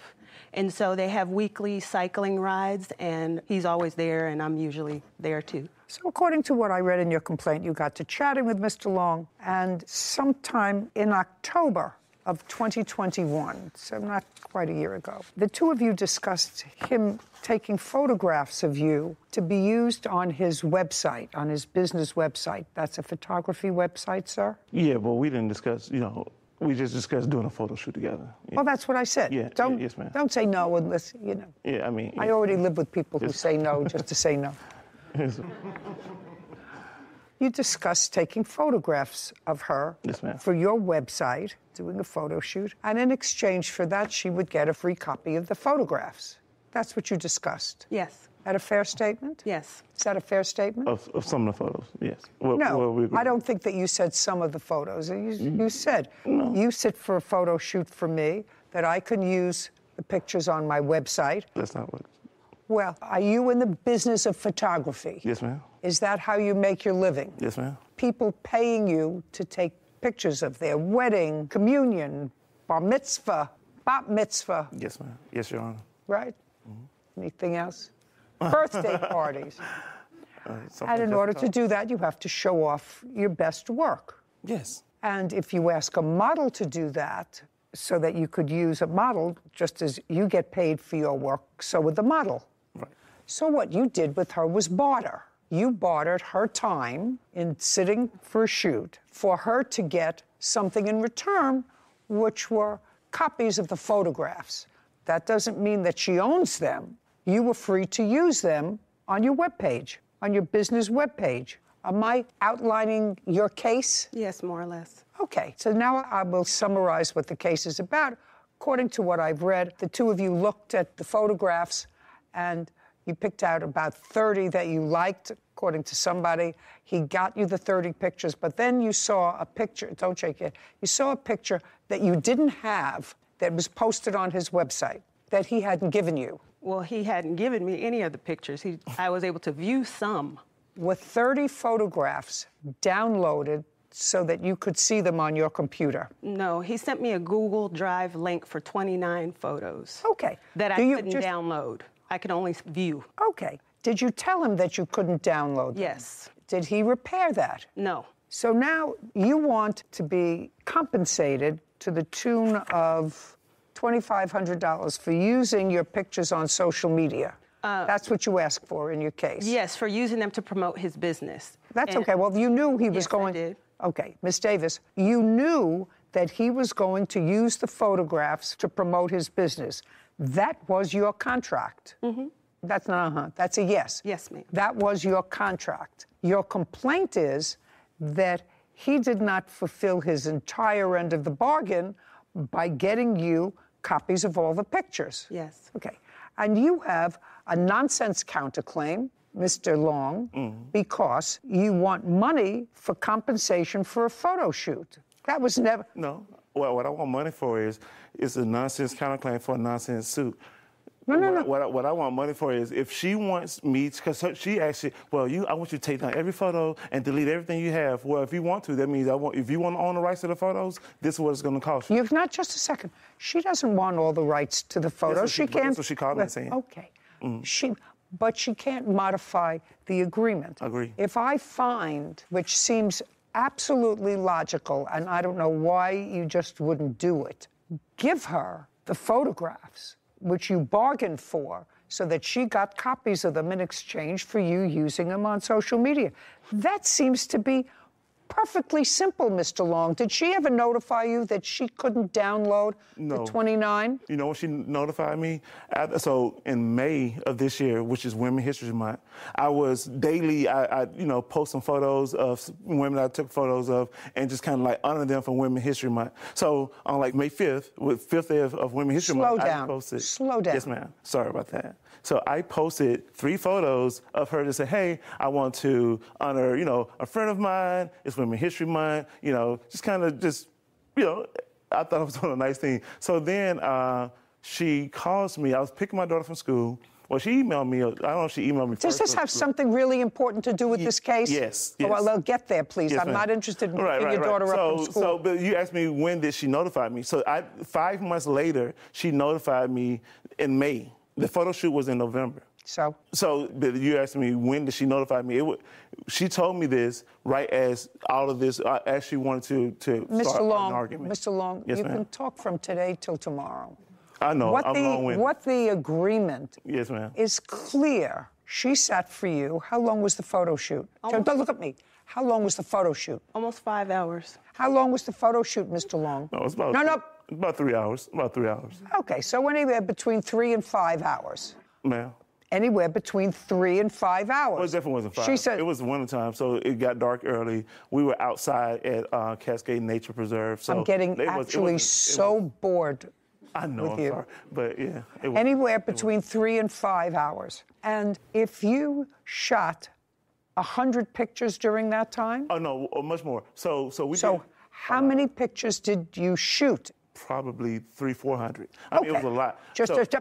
Not so. No, yeah, well, because this is important. So what happened is that we did a lot of motion shots. So which means that I put the camera in high continuous shutter mode. So while she's moving, I'm capturing I'm just taking photos, right? And then we choosing out of which motion that looked best. No, just a second. Yes, ma'am. You have to send her the copies of the photographs that you took. That was an agreement, Your Honor. Because why would I send you every photo and I'm going to have work out there with my name on it, that something, because you blinked and we moving. We taking action shots. Just a second. Do you think, hey. Yes, ma'am. Do you think that this woman is going to put out a photograph anywhere that looks terrible of her? Yeah, see, that would be right. That would be ridiculous. See, we have a difference in opinion, right? She may think this is a nice one, and as a photographer, I'm like, and another photographer sees it, they're like, this is kind of garbage, right? And so I'm never going to give somebody something that I wouldn't approve of myself. Oh yes. Ever. Well, what I'm telling you, Mr. Long, was that was not your agreement. Yes. Okay, then I'm going to, in 30 seconds, you commiserating with each other from this cycle group, whatever it was, and I want you to tell me your memory of the discussion with the plaintiff about the photographs, about her sitting for you for a photo shoot. Then I'm going to hear hers. Quickly, what is your memory of the initial discussion that you had with her over her sitting for a photo shoot? Don't make things up. Mr. Long? Then just tell me. This is factual. Then just tell me. Yes. So we were at a social gathering. It was a holiday party for one of the groups that we are part of, right? So we were at this bar called Handlebar in Atlanta, and we were talking, and I was doing some shooting inside of the party, right? And she says, hey, we ought to shoot together sometime. That's not true. Just a second. You're going to have a chance. Don't interrupt him. Just keep going. And you understand, I know the difference between rain and someone peeing on my leg. Right. I just know the difference. I've never peed. Okay. Let's move on. Right. And so we were at this. So you were at a party. Hey, you're taking pictures. And she said to you, hey, come on, let's go. Yes. Hey, we should do a shoot together sometime. Okay. And I was like, that would be cool. Okay. Right. And then so she reached out to me. So the Braves won the World Series last year. She reached out to me a little before the Braves won the World Series and said, hey, would this day be good? And I was like, well, it's going to be kind of cold. This is going to be going on. So the day that the World Series parade was, which was November 3rd.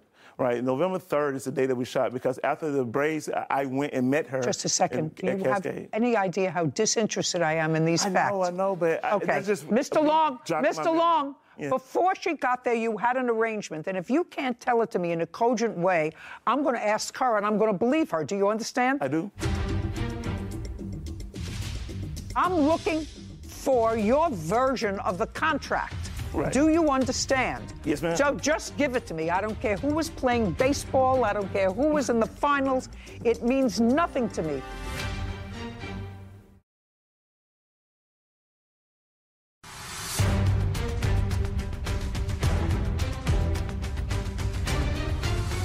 Princess Davis claims photographer Tavares Long broke their photo shoot agreement. Tavares is countersuing, saying Princess owes him for the rights to the pictures. Okay, you're at a bar, you're taking some pictures. Yes. You're taking some pictures. She comes over to you. She said, how about a photo shoot? You say, fine. Yes. I'm looking for your version of the contract. Right. Do you understand? Yes, ma'am. So just give it to me. I don't care who was playing baseball. I don't care who was in the finals. It means nothing to me. Yes, ma'am. Just tell me the contract that you had with her. There had to be a contract. Well, other than us verbally, there was no written contract. That doesn't have to be a written contract. So you want just what we verbally said? Yes. So then after that, we agreed to meet up, right? And then once we finished shooting, because we never discussed how many photos were going to be sent, right? Until we actually looked at the photos together, Your Honor. We looked at the photos. She said, "Oh no, I don't like this one because there's something." Just a second. You looked at the photos on the date of the shoot? No. Well, she looked at some of them on the camera, but not every photo on the camera. But when did you look? Oh, I sent it to her on November 6th. I emailed her. So November 3rd is when we shot. November 6th is when I sent her the photos. How many did you send her? 29. Okay, but you didn't send her all of them.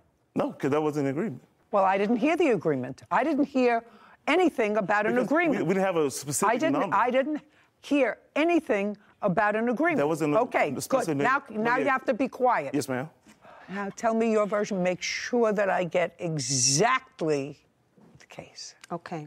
On October 15th, we were both at a holiday event from one of our social groups, and he actually came up to me. And he was like, "You're beautiful. I would love to shoot you. I'm trying to build up my photography practice." And I was like, "Okay, what do you want to do? Like a, barter thing where I get a copy of all the pictures and you can use them to promote." And he was like, "Yeah." He was like, "We can talk about it this week." Oh, so what he said to us, "Yeah, we can talk about it this week." Mm-hmm. No, and we had another phone call. Keep going. To solidify that I would get a copy. No. Don't say solidify. Solidify is a conclusion. Okay. What I want you to tell me is after that meeting, you had another conversation. Yes. Did you call him or did he call you? I called him. Yes. And I said, "Okay, so I know you had talked about the shoot. Like, what were you interested in doing? I know you talked about the barter." And he was like, "Yeah, I'm building up my practice. I would love to shoot you." And I asked him, I said, "Okay, so I'm going to get a copy of all the pictures, right?" "Yeah, you'll get a copy of all the pictures." I asked him then, I said, "Do you have a makeup artist?" Because I've done this agreement before with other photographers. I would like you to be quiet. Hey, okay. I would like you to be quiet. I will. This is a pretty standard agreement with photographers and models. Okay, I'll go back to it. I'm not interested in that or the Atlanta Braves. Yes. So basically what it was is I would get a copy of all the pictures. I would also do... No, I don't want to hear basically. I want to hear what you said to him and what he said to you. I don't want to hear anything else. I said... So now you're shocked. And I will get a copy of all the pictures, and he said yes. Keep saying it again. I heard you the first time that you would sit and you would get a copy of the pictures. Yes. And he said, yeah. Yes. As I can imagine him saying to you. Yeah, but Okay. I didn't. You get an A for annoying. Which is not where you want to be here. It's not. Because this is really a very, very simple situation. Yes. Really simple. Of the pictures that you took of her, be very careful because she has it. Of the pictures, the 29 pictures that you sent to her, did those 29 pictures contain all of the pictures that you ever put up on your website? Or did you use any of the other pictures that you took from the photo shoot on your website? Do you understand my question, Mr. Long? I do. Did you use any photos other than the 29? That's either a yes or a no. She told me yes, there's one. Just a second, she told me. That's what she told me. Well, Mr. Long, not she told me. When you had a conversation with her subsequently and she said to you, I saw you put a picture up on your website. It wasn't one of the ones you sent to me. A normal person who is a photographer, who is now having a dispute, would go back to the photographs and see which picture she was talking about and look to see the 29 pictures that you sent, and you would have said, yes, it was one of the 29 pictures that I sent to you. My question is a simple one. Were any pictures that were not turned over to her ever used on your website? So I want to be honest with you, right? So no, that's either a yes or a no. Right, well, this is the thing. So no, there's this no whole conversation that she's talking about Mr. Long, there's no thing. Yeah. There's no thing to my question. All right. There's either a yes or a no. Were any photographs other than the 29 you sent her ever put up on your website? Not to my recollection, because... Okay, just a sec. So the answer is not to your recollection. Now I'll come back to you, Miss Davis. You did receive viewing copies of 29 photographs. Viewing only copies, yes. Not copies, but access to a file, yes. Okay. And there came a time when, according to you, you saw a picture on his website that was not a picture that you had a viewing copy of. Yes. Do you have that? Yes. Give me 1 second. Where is mine? And then the communication with him, if you have any communication about that photograph. Is this all clear to you, Whitney, this case? Is this clear to you? Is there anything that needs clearing up? Okay, that is pretty clear. Message. Clear. This one was the specific one that I didn't recognize. I had seen. No, I don't want to know that you recognize it. I want a picture that was not within the 29 photographs that he sent to you, and then any communication with him that you have via text message. That's the text message. That's a lovely photograph. Thank you. Yeah, she got it for free. Text messages. You can also... Oh. Happy Monday sent you all the photos you liked back when we took them. Okay. So what she's saying to you here is that she feels very uncomfortable about you having pictures of her that she doesn't have copies of and having them accessible to you to post. I just want to finish this back and forth. Yes, ma'am. She does say, if you don't want to send her all the pictures, just delete them all from whatever hard drive you have and take her pictures down from any social media. Did you do either one of those things? That's what this back and forth seems to talk about. I didn't, and I was never going to do it. Because... Okay, just a sec. I didn't ask you if the answer is no. Okay, no. Where are the photographs now, Mr. Long? The photographs, I use, scan discs, so they're on the SD card. So very easy to make another one and just give her a copy, is that right? No.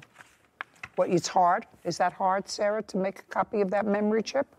What do you have to do? I don't think so. I mean, I've seen people do that before. They plug something in, they plug something in at the other end, and then one transfers to the other. Am I wrong? It's not hard, no. What? It's not. I think he's saying it's not impossible. He's just not going to do it. Nothing's impossible. But one, I don't send all photos to anyone. I've never sent every photo that I've taken of someone. I've never done it. Then, Mr. Long, I don't care what you've never done. Right. Then, shh. Mm-hmm. Why don't you try listening?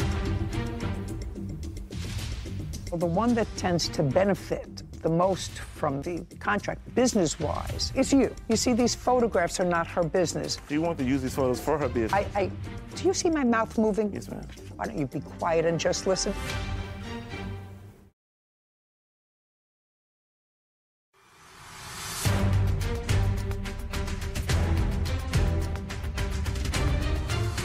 Princess Davis has accused photographer Tavares Long of withholding photos from their photo shoot. Tavares says he can keep the photos he chooses because he owns them. Okay, if there is ambiguity in an oral contract, two things should happen. First of all, the one that tends to benefit the most from the contract, business-wise, is you. That's not her business. You see, these photographs are not her business. She does... You want to use these photos for her business? Do you see my mouth moving? Yes, ma'am. She works as an interpreter. So she doesn't need for her job as an interpreter photographs like this. They're nice to have to look through a book, nice to have professional photographs taken. I know Sarah loves to do that. All right. But this is your business. It is. And if you put up, why don't you be quiet and just listen? If you put her picture up on your website, you're the professional at photography, so that you have to create a contract. You, not her. This is a sport for her. This is social. She said she models and she wanted something for her portfolio. She may want something, which is why she sat for you. She doesn't have the photograph, so you have two choices. Either you give her a copy of that drive that you have. You still own the pictures. Anytime that she wants to use the pictures, you have to get credit for the pictures. I'm never going to give somebody every photo because I don't want any work out there that is not standard for my business to be out there and somebody post it. We took action shots. I'm not giving you shots and you blinking. Mr. Long, Mr. Long, you came here and signed a document before you came into court today that you were going to be bound by any decision that I made. If you read the contract that you signed, that's what it said. Okay. So where do you come from? What city and state? Atlanta, Georgia. Atlanta, Georgia. And how did you get here? Flew. Yeah. And who paid for that? I'm assuming you did. Right. And when you got here, you stayed in a hotel. And I assume you want to go home to Atlanta. I do. Eventually. Hold on, you gonna... No, I assume. And when you came here, sir, you also got a fee, an appearance fee. Is that correct? Correct. And how much did you get as an appearance fee for trying your case before me? I can disclose that. What, disclose it? I'm asking you a question. You're under oath. I thought you wasn't supposed to. No, listen to me. Don't look at her. Okay. Listen to me. All right. How much of an appearance fee are you being paid to have your case tried before me? $300. $300. And you'd like that $300? I mean, yeah. What? Yes, I would. Man. So this is what I'm telling you. I'm holding your $300 until she gets a copy of the hard drive with the photographs on it. Okay. So if you don't give it to her, it's going to cost you at least $300. You're just lucky I'm not taking your airline ticket as well. Yes, sir. When a contract that is verbal is interpreted, because there may or may not be a meeting of the minds in a verbal contract, but it seems to me that you were, and you're the business professional, so you're loosey-goosey. You sit for me, and I want to use it for my website. Can I get copies of the photos? Yes, I can get copies. Yeah, you can get copies of the photo. Then you sent her copies of the photos, and then you took down the site. It's not my fault that you didn't do anything. So this is my judgment. She gets copies of the photo shoot that was conducted in November of 2021. She gets copies of those photographs. Anytime she wants to use any of those photographs for anything, any publicity, it has to have your name on it, so send it to her, who the photographer was, and you have to get credit for it. You own the photographs. They are your photographs, but she gets copies of them because I cannot ascertain, other than listening to you, I can actually hear you saying, sure, you're going to get copies. You're going to get copies, and then you selected the ones that you wanted to select. Anyway, that's my judgment. That's my judgment. You get copy, your counterclaims dismissed. We're finished. Thank you very much. This court is adjourned. I don't agree with it. I'm glad that it's over. No photographer is ever going to send somebody 100% of any photo that they took. He owed me those photos. That was our agreement. I don't want work out there that doesn't represent me. I don't understand why anyone would want to hold photos from somebody that was doing them a favor. It just changed who I do business with. I mean, it's just like the judge said, why would I put a bad photo of myself in public? What they may believe is good may not be what I believe is good. It makes no sense. He's just a total liar. I thought I was doing something for a friend and for free. We weren't really friends. We were like social. Like, he's inflating that. Now that don't matter if it's free or not, I do put it in writing. Just go to a different photographer. Don't you waste your time. I think we have a difference of opinion on that one. Okay. My roommate from college is a professional photographer who has done sort of a similar arrangement with me, and I've learned a lot from her about the ins and outs of the photography business. And I know that a big problem for photographers is they don't want the raw, unedited, like the defendant was explaining, photos of out of, say, 400 or 500 out in the world if they haven't put their photographer edit or touch on it yet, which I can understand if that's their business. So if I were ruling, I would have maybe, it's hard to split the baby in half per se, but said 50 photos out of, she only received the 29. So maybe if he had edited up to his standards, 50 of the photos and delivered her downloadable versions, but I understand that's sort of rewriting history from a loosey-goosey type. Well, it's rewriting arrangement. A contract. It is, and I actually see your point, but that would have required a lot of work for him. Yeah, but he is the businessman. He should have had the contract to begin with. Well, and if you're going to be making statements to someone that you're going to give them all the photos, even though that's against what I know to be standard practice, then you're sort of out of luck. Then you're going to have unedited photos with your name attached to them. And as a photographer, you should really have more contracts in place for situations like this. With a clear understanding by both parties. Yeah, that's his business, and he really wanted to use them for business. Mm-hmm. So he should have had a more stable written contract that I could interpret. Other than that, I was really comfortable with an all or nothing. Yeah. Either if you're going to use them and you've already used them on the website, a reasonable view of both their testimonies was he said, oh, yeah, you'll get copies, and then later gave her just a select few. But I actually understand now the standard in practice, and I could have offered that as an alternative. Yeah. Okay, you should. Albert Lee is suing pilot instructor Ed Meyer for damage resulting from Ed moving his plane. Court come to order. All rise. Have a seat, please. Case 2145, Lee versus Meyer. Thank you. You're welcome. Mr. Lee, you are an amateur pilot? Yes, I was yes. And you owned your own plane? I bought it to train in, yes. When did you purchase the plane? In, I believe, April of 2021. Did you buy it new or used? I bought it used. What kind of plane is it? It's a Cirrus SR-22, 2010 type Golf. What did you pay for it? I paid $420,000 for it, I believe. Is there a mortgage on the? Yes, there is. How much?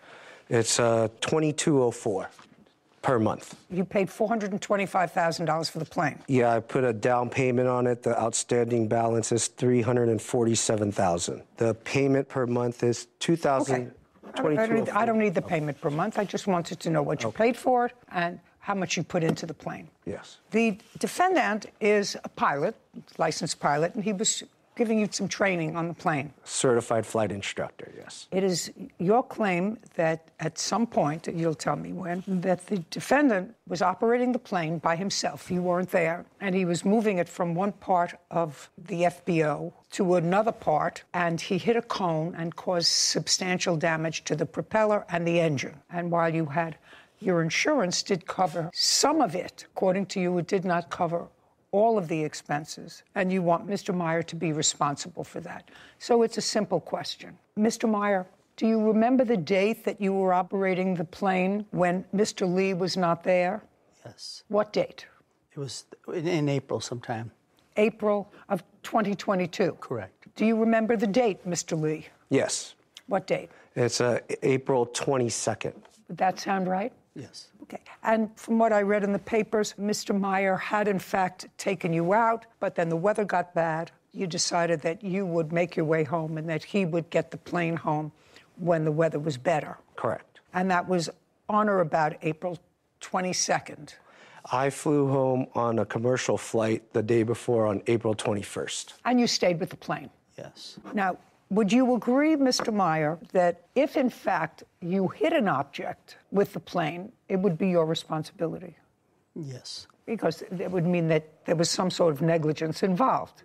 Right. And then there would be the issue of damages. Mr. Lee, you were not present when this incident happened. I was not. Not present. I was not present. I was able... No, you were not present. I was not present. That's the answer. Was this witness present? He was not present, but he was the one responsible for procuring the evidence on what happened and how the propeller was damaged. Who does he work for? He has his own flight school, and he also manages my airplane in terms of the maintenance and the upkeep. Okay. Could you step up, please? Tell me your last name. Last name is Williams. Mr. Williams, were you charged with gathering the evidence to determine what happened to the plane on the 22nd of April? Yes, I was. And you're paid a monthly fee by the plaintiff to manage his plane? That's correct. Did you retain the defendant as an instructor, or did Mr. Lee? That was both decided by Mr. Lee and Mr. Myers to fly for him. But you He's did an not... independent contractor. At that. You did not have anything to do with, as the manager of the plane, you didn't have anything to do with selecting Mr. Meyer. I did select Mr. Meyer to fly with Albert. You did? Yes. Okay. Because were you the one who introduced him to Mr. Meyer? That's correct. When, Mr. Lee, did you start to work with Mr. Meyer? It was probably a prior flight where we flew to San Francisco for a business meeting I had. After that, I believe it was... In what month? Roughly about the same month. In April? Yeah, in April. So you didn't know him for a long time? No, not very long. I'm going to get back to you in a minute, Mr. Williams. Prior to the defendant, had anybody else been an instructor for you? Yes. Clinton was my primary instructor, but I flew with some other instructors as well. But it wasn't until the month that this incident occurred that you had been connected with the defendant? Correct. Okay. Now, sir, how were you advised that the plane that you managed was in an accident? I received a phone call from Ed saying that there was a problem. From whom? From Mr. Myers, that there was a problem with the aircraft after he taxied and did the run-up and returned the aircraft back to Signature in Las Vegas. We notified and contacted a... Did you ask, what you would usually ask is what happened? Yeah, what happened? Just a second, and what did he say to you? He said that he was having instrument problems with the aircraft and he wasn't able to take off, so he returned the aircraft. At that point in time, I contacted a Cirrus Service Center. I had 2 technicians go out and look at the aircraft, see what was wrong. At the time, the technicians found that they... Don't tell me what they found.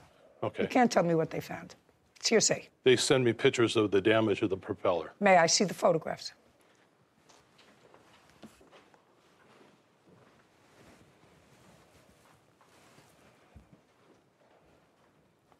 Okay, so that's a fresh damage. Correct. Can I scroll this? Yes, you may. Or it's just one?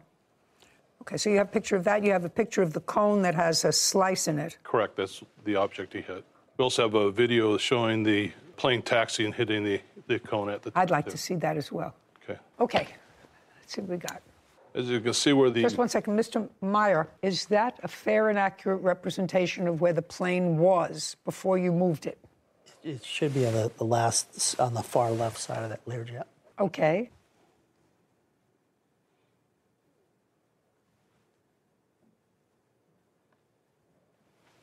Oh.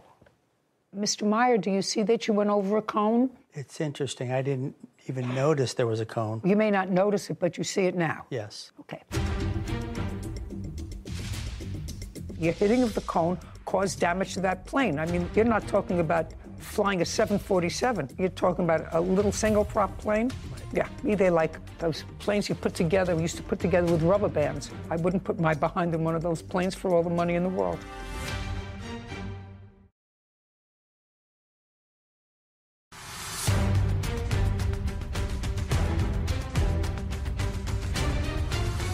Albert Lee claims pilot instructor Ed Meyer is responsible for damage after Ed moved Albert's plane.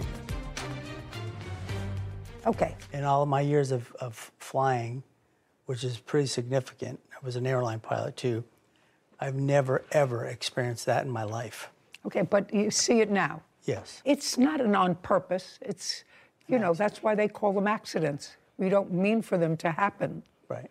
We don't mean for them to happen, but you do see that the plane did hit a cone. Right. Okay. And I have photographs of the cone that has a slice in it, and the same kind of slice from one of the propellers. Now, so that's conceded that Mr. Meyer did, in fact, hit the cone, which in all probability caused damage to the plane, caused damage to the propeller. Now, tell me about your insurance. The insurance covered the propeller. They covered the teardown of the engine. When something strikes the propeller, they have to tear apart the engine, make sure the components... Do you have those, that paperwork for me? I'd like to see it. Okay, so here is the insurance-covered portion, and here is my covered portion that I had to come out of pocket to pick up the plane. Okay. And I can explain both invoices.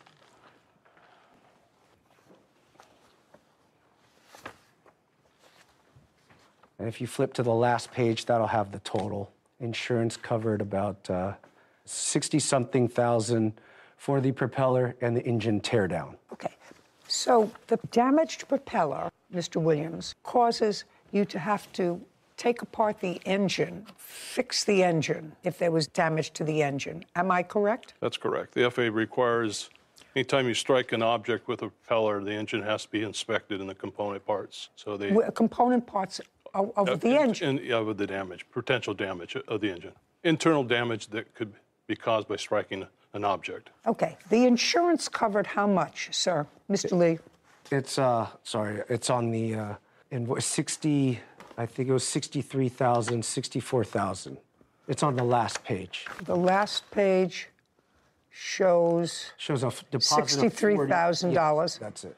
The deposit was 40, balance due was 23. Did the insurance company pay the entire 63? This entire $63,000. This was what was submitted to them. Yes. Okay, now I'd like you to take a look at this, Mr. Meyer. No, I'm going to actually ask Mr. Williams to take a look at this document. These are the items, Mr. Williams, that Mr. Lee says were uncovered. I would like you to go through all those items and tell me which of those items relate to the engine and which do not. Okay, is this the total? Carefully, because I'm going to potentially ask you about each individual thing, because there looks to me like some things that bear no relation to an engine. Okay, so most of the items that you see that are airworthiness on the airframe are the items that need to be inspected or replaced from the teardown. So your item 1, item 2, 3, 4, item 5, 6, 7, 8. These are all items that the repair shop goes through the engine and assesses whether it needs. Well, tell me how the brakes would be impacted. I don't think impacted by hitting the. Which invoice? And I don't know, but how brakes would be impacted by hitting a nose cone. Brake lining. I don't know what that is. Okay. Yeah, some of these items, Your Honor, such as one of these items, the brake lines, as you pointed out, is probably not part of the. Well, that's what I want you to go through, sir. Okay. Do you understand? I want you to take a marker, a pen, and circle, because I don't know a whole lot about airplanes, but I know a little bit about airplanes. I know what's routine maintenance and what has to be taken care of, because a plane either falls on its nose or falls on its tail, both of which I've experienced. Well, this is a small invoice. This is not your. This is a 12. Mr. Williams, don't ask him. I didn't ask you to have a conference with him. Okay. I asked you to look at that. You're the management company. I want you to strike those items that are not related to this accident and go through them very carefully, because... Can I make a comment? Okay. Nope. To you directly? Nope. Okay. Can I ask you something? Can you ask me something? Yeah. Well, they should tell you those cones are made of plastic. I don't care. They're heavy cones. You hit the cone, and the plane flew perfectly fine before you hit the cone. It didn't run after you hit the cone. You don't have to be a genius to figure out the cone caused, your hitting of the cone caused damage to that plane. I mean, you're not talking about flying a 747. You're talking about a little this is a single prop plane. Right. Yeah. Me, they're like those planes you put together, we used to put together with rubber bands. I wouldn't put my behind in one of those planes for all the money in the world. The only items I can see, Your Honor, are two items that may not be related to the accident, items 7 and 8. Okay, may I have that back, please, sir? And you are familiar with planes, sir, is that correct? Yes. Okay. So what you're saying is item... The circled item. 7 and 8. Correct. So we have... There's a couple of... We have right and left main gear, which is 143 plus 270 plus 66. What about item 9? Pitch, trim, jab, nut, loose. What is that? Probably what they do during the inspection and the tear down, they go through the aircraft itself, make sure it's airworthy. So they probably caught another item or two. You can probably put that on item that's wasn't part of the accident. The big ticket items, adding up all of these items, Mr. Meyer, that probably have no relation to the accident which you caused. Correct. Still bring the total amount to more than this court's jurisdictional limit. Can you tell me, sir, why your insurance, Mr. Williams, let's go back to you. You manage this plane. Can you tell me why Mr. Lee's insurance didn't cover all the damage to the plane? A lot of the prospective renters or instructors that everybody uses, or we used in this case, carry their own insurance for this type of incident. Their insurance covers basically downtime, loss of operation, or in this case... You mean Mr. Meyer? Yes. Would have his own. Do you have your own insurance? No. No. Don't you do a check to find out if they have their own insurance before you recommend someone? He had insurance, but it was lapsed. If you have insurance that's lapsed, then you have no insurance. Yeah, that's correct. So you're lucky that he's not suing you.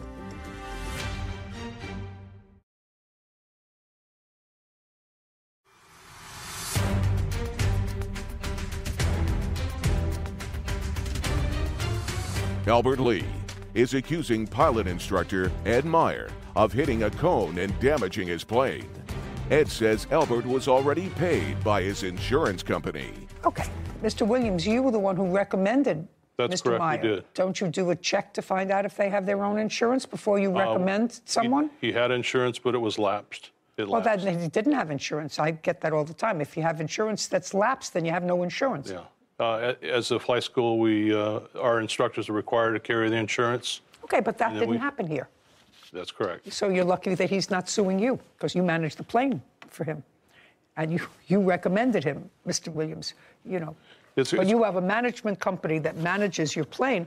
They're supposed to make certain that if you have a certain kind of plane, that you have pilots certified to fly those kinds of planes. And if they give me a list of pilots, and those pilots aren't certified to fly the kind of plane that I might have, then it's the fault of the management company.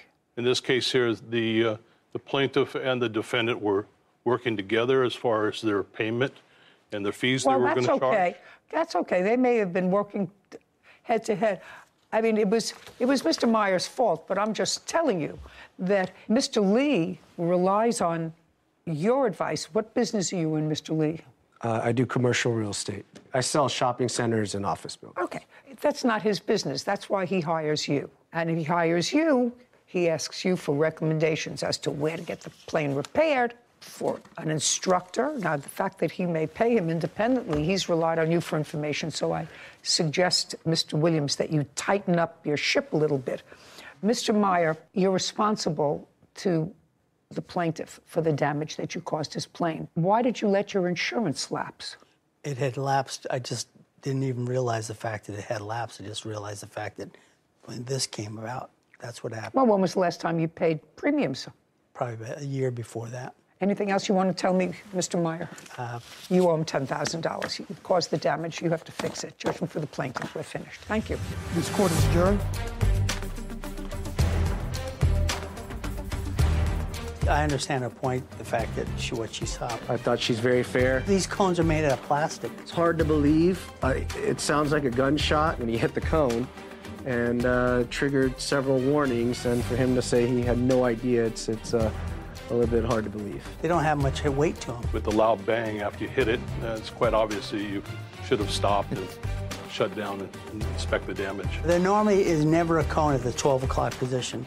They're at the left side and the right side. They place cones all the way around the aircraft, and it's part of your responsibility as a pilot in command to do a walk around pre-flight, make sure there's no object in front of your aircraft. When I taxied out halfway down, that's when I recognized there was an ICAS message that came on. I finally got it back, and no more student pilots won't let any CFIs fly for a while.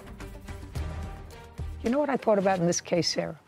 That lay people have to look at something, lay people, and while I'm a judge and have certain expertise, I have no expertise in reading slips that show what's been done on a car or an airplane or a train or a boat. But we have common sense. But we have common sense. And your brakes are not part of an engine. Yeah. You know, you have an engine job, and then you have a brake job, and you have a... I saw where you were going. different kind. And, you know, if you have an accident that impacts on the right driver's door, if you put in a new wheel casing in the left rear door, well, that has nothing to do with an accident. Probably just an oversight. He did state that those two items were not part of, you know. He did. He did at the end, but it just feels a little uneasy when they try and slip those things in there, that just common sense doesn't ring true, that it comes from the stands. Yeah, you know, front, back, you know, the head of a horse, the tail of a horse, it doesn't fit in. And there's really no difference between not having insurance when you're driving a car and not having insurance as a flight instructor. Yeah, that's pretty serious. I would think there would be a more rigorous check on that before you get behind an aircraft, the wheel of an aircraft. Absolutely. You would think that there would be. Yeah. As Florence. His former friend, Lawrence Sr., for money he gave Lawrence to run a boys' basketball team. Court come to order. All rise. Have a seat, everyone. Hello, Judge. Case 2167, Gabriel versus Senior. Thank you. You're welcome. Mr. Gabriel, it's always exciting for me when I find a case that I can't relate to based upon my own personal experience. And this has to do with sports. Yes. And those people who know me know that I'm really a non-functioning American when it comes to sports. I understand baseball, but nothing else. However, I have a little bit of experience with people. So you have a son, that would be you. Could you stand up for a moment? Who's tall, now you can sit down, and who likes to play basketball. Yes, Your Honor. And he's been playing basketball for a long time. Well, most sports stopped at the start of the pandemic. And he was playing for a team. Yes, Your Honor. I know that I'm going to get fuzzy on this eventually. So far, I'm holding up okay. So he was playing for the team. The team closed down, as did most other things.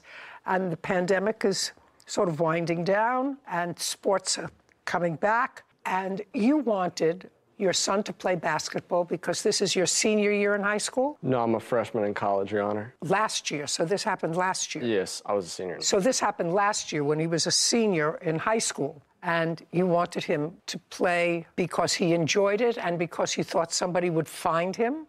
A scout? Mostly the enjoyment, but there's always a chance for the scout. Okay. And, you know, you're his father, and fathers always think that their sons are uber talented and maybe can be one of those quiet self-starters who turns out to be the hero on the basketball court.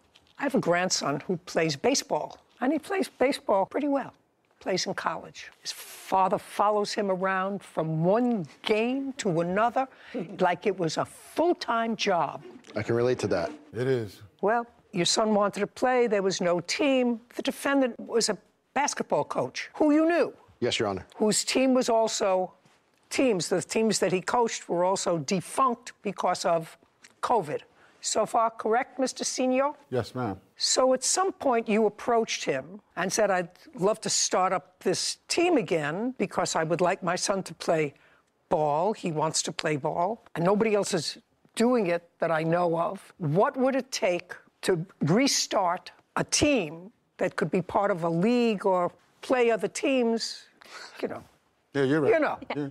Is that close? Yeah. You're close. You're close. Yes. Close enough. Yeah. Yes. Perfect. So you talked about an amount, and Mr. Senior Ma'am. said, I can start the team up for $8,500. Yes, ma'am. You, who wanted desperately for your son to play ball his senior year, said, I'm going to give you the money. You gave him $8,500. So far, correct? $8,200. It's $8,500, Your Honor. I have the check right here if you'd like it. Okay. If you have the check, cash it. So it's $8,500. The team only played one game or one tournament? No, it was actually four tournaments in total for that season that we played. And how many are you supposed to play? We had planned on 6 in total. 1 would be out of state or far away. No. How many games were supposed to be played by your son's team being coached by the defendant? So a tournament could have 3 games. And that takes over the course of a weekend, a Saturday and a Sunday. So a tournament could be 3 games. A tournament is 3 games. Could be 4 as well if you're successful. Okay, so you were supposed to have 4 tournaments? We were supposed to have 6 tournaments, and we did have 4. Okay, so you played most of the games? Yes. And then the team was disbanded? Yes. For whatever reason, may or may not be relevant. So how much money do you want back? You're suing him for $4,800. Right. Well, math is my second non-strong suit. Yep. But if you paid him $85,000 and you played 2/3 or 3/4 of the games that you were supposed to play, why do you think you would be entitled to $4,800 back? Because I also fronted the money for the uniforms. Well, that was spent. And the graphics. Well, that was in spent. addition to the $8,500. I understand that, but that was all spent. The uniforms, the players got. Right? And they kept them? The players kept some, and the defendant has the rest of them. Okay. Do you want them back? I do not. Well, he'll give them to you back if you want them, because he's not using them. How do I know that? This is his team, his organization. It's a non-for-profit company. Okay, let's deal with it slowly. We're dealing with the math first. Do you have, Mr. Senior, do you have any of the uniforms? No, ma'am. I never collected the uniforms. Did you sole have? Possession. What? Well, he had sole possession of the uniforms. So you don't have any uniforms? No, he's the one that handed them out. Okay. Did any of the players give them back to you? No, none of them gave. So you don't have any uniforms? No. He doesn't have any uniforms? Okay. But, Your Honor, it didn't cost $85 to run the team, that's my... Just a second. Now, what we're talking about, sir, your $8,500 went to have 6 tournaments. You had 4 tournaments, right? Yes. Whether or not you get your money back is a whole other thing. But the uniforms were purchased. That you don't get back. The advertising graphics were done. That you don't get back. Whether it's for 4 or 6. That was his team's name on it. Doesn't matter. What difference does it make? Majority did not pay. Do you have anything that requires that they pay in a contract? That would be Coach Larry, that he does, and he passed out those to the kids. No, he didn't put in $8,500. You did.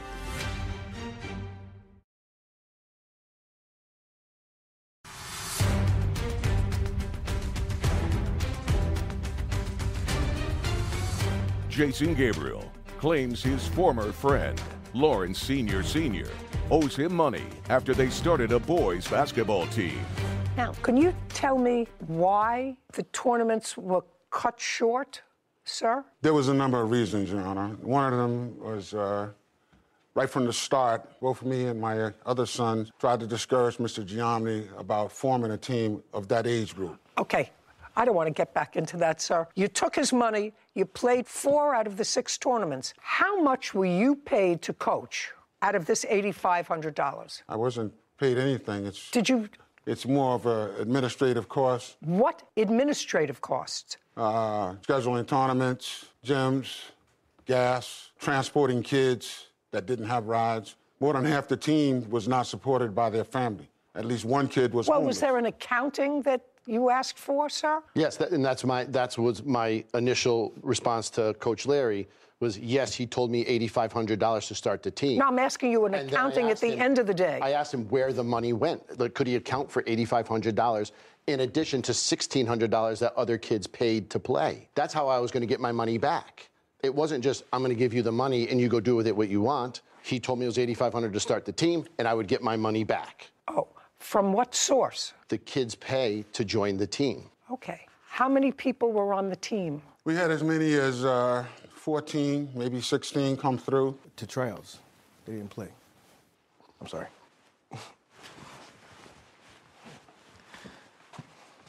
How you doing, Your Honor? How am I doing? I've been better. You're his son? Yeah, I actually run the program with him. Yes. Okay, good. So how many young men were playing basketball? On the team that you're talking about that's in question, I believe there was as many as 10 to 12 that actually came. The numbers vary because we're talking about 18-year-old children that come and go as they please. They don't really want to be that. 18-year-olds are maybe children to their parents. They're not 18-year-old children. When it comes to this, then the responsibility part, yeah. I don't know. I'm old, I guess. They're children to me still. Sorry. What I want to know is, did you have a contract with him, a written contract? I did not. You just said, here's your $8,500, and I'll get my money back when the kids sign up and pay their dues. How much do they pay each to join the team? Coach Larry set that number at $600 per player. Is that correct? Yes, ma'am. Can we tell you where that number comes from? Over the years, because we've been doing this for over 20 years, the average cost to run a team for a full season, we averaged it out to be about $600 per kid, because on a 10 to 12 man roster, 10 being the least you should have. How does he make money? We don't make money, I'm sorry.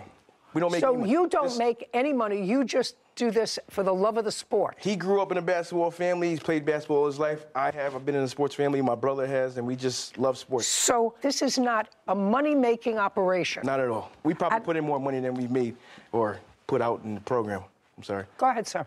Your Honor, I coach high school football.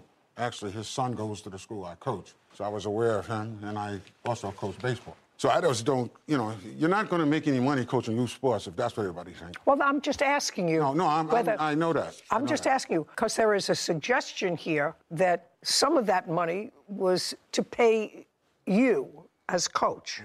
And I just want to know whether that is in fact correct, whether any of this $8,500 went to you. Not directly, no. Talking about gas. Indirectly to pay for gas and pick up maybe a that. car repair. I only had one car at the time. Okay. So Mr. me and Gabriel, my wife were retired. Mr. Gabriel, can you tell me if you have, since you have no written contract, yes. You have no written contract requiring anything. You were supposed to start up a basketball team, which he did. I assume you played, is that right? Yes, Your Honor. And you played in 4 out of 6 tournaments. Stand up next to your dad. Did you play successfully? I only played 3 out of the 4 tournaments. That's reasonable. But we were Is successful. that normal? That members, I don't even know how many people are on the basketball court at a time. 5 at a time. 5 at a What? 5 at each team at a time, so 5 10 total. Yes. Well, if you had 10 to 12 kids, you were what? What are you laughing at? I don't know.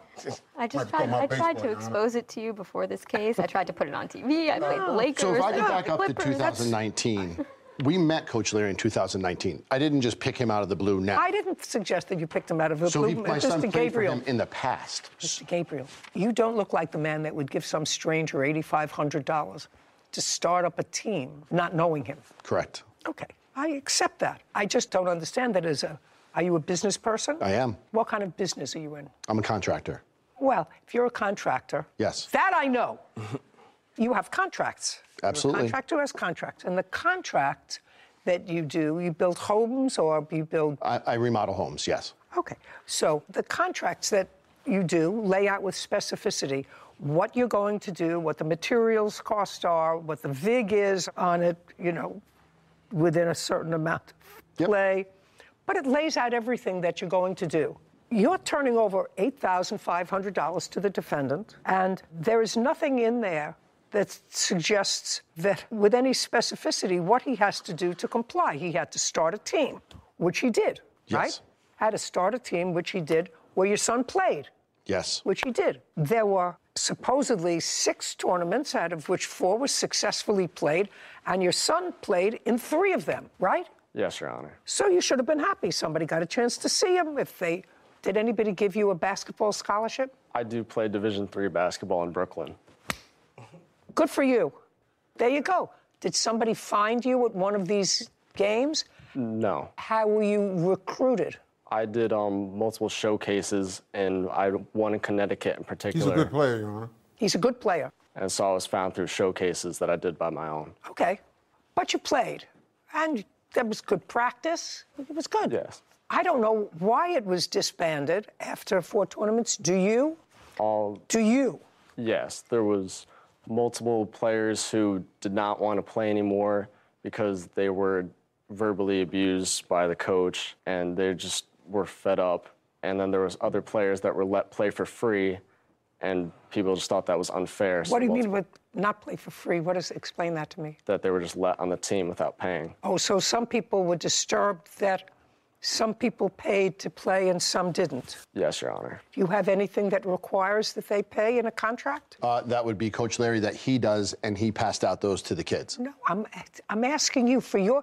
He didn't put in $8,500. You did. Here it says, use some fees to catch up on my mortgage. I assume that's your home mortgage. Correct, after the season was over. Well, you can't do that. You can't do that, sir. Do you understand?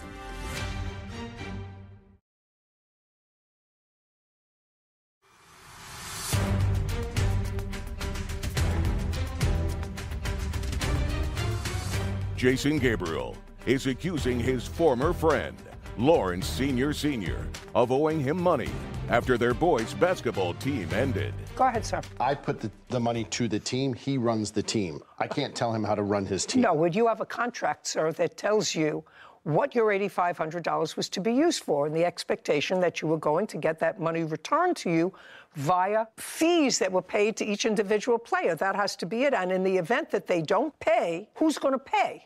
Well, I do have a text message from the defendant saying, I did not use all the money. It did not cost $8,500, Okay, and I will pay you back. That's what I would like to see, because it was disbanded for whatever reason. All your reasons, sir, are hearsay.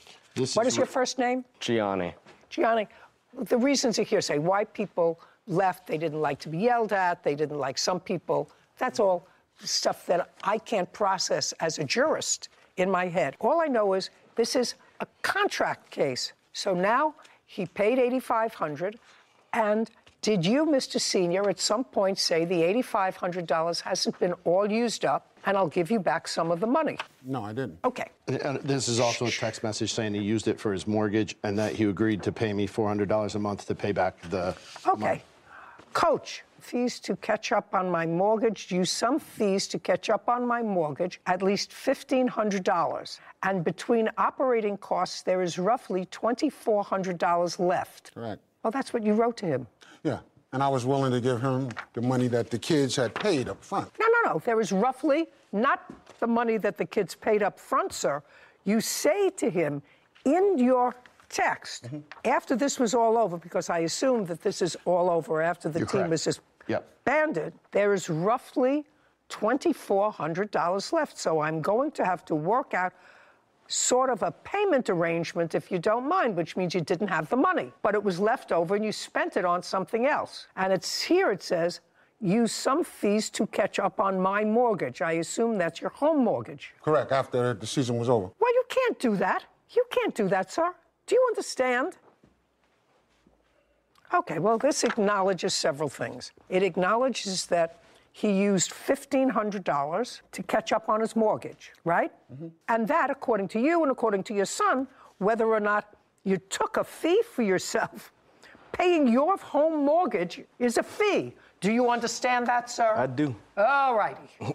So I sure do. You sure do. So $1,500, did you pay him back the $1,500? No, because at that point...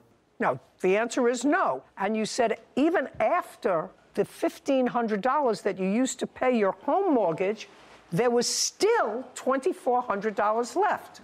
That's what you said in here. That's a yes. Yes, ma'am. Well, then you add 24, and 15 is 009 is $3,900.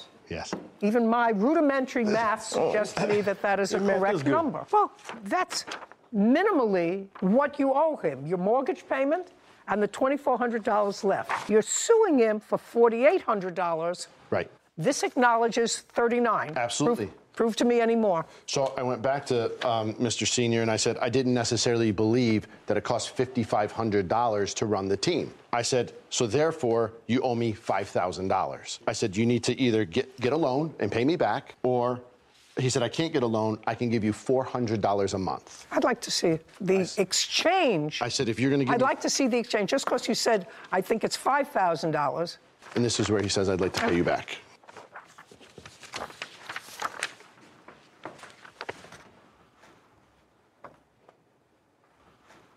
This doesn't say anything about $5,000. And this is where I told him that he misappropriated money that was owed back to me, and that was his response. Just because you said it, he doesn't acknowledge here in his answer that it's $5,000. Silence cannot be construed as acknowledging $5,000. Even the math doesn't fit in. You played more than half the tournaments. So can we see how much the tournaments cost then, please? No, I'm not bothering. That's nonsense. Put something in a contract. You're a contractor. Have a contract.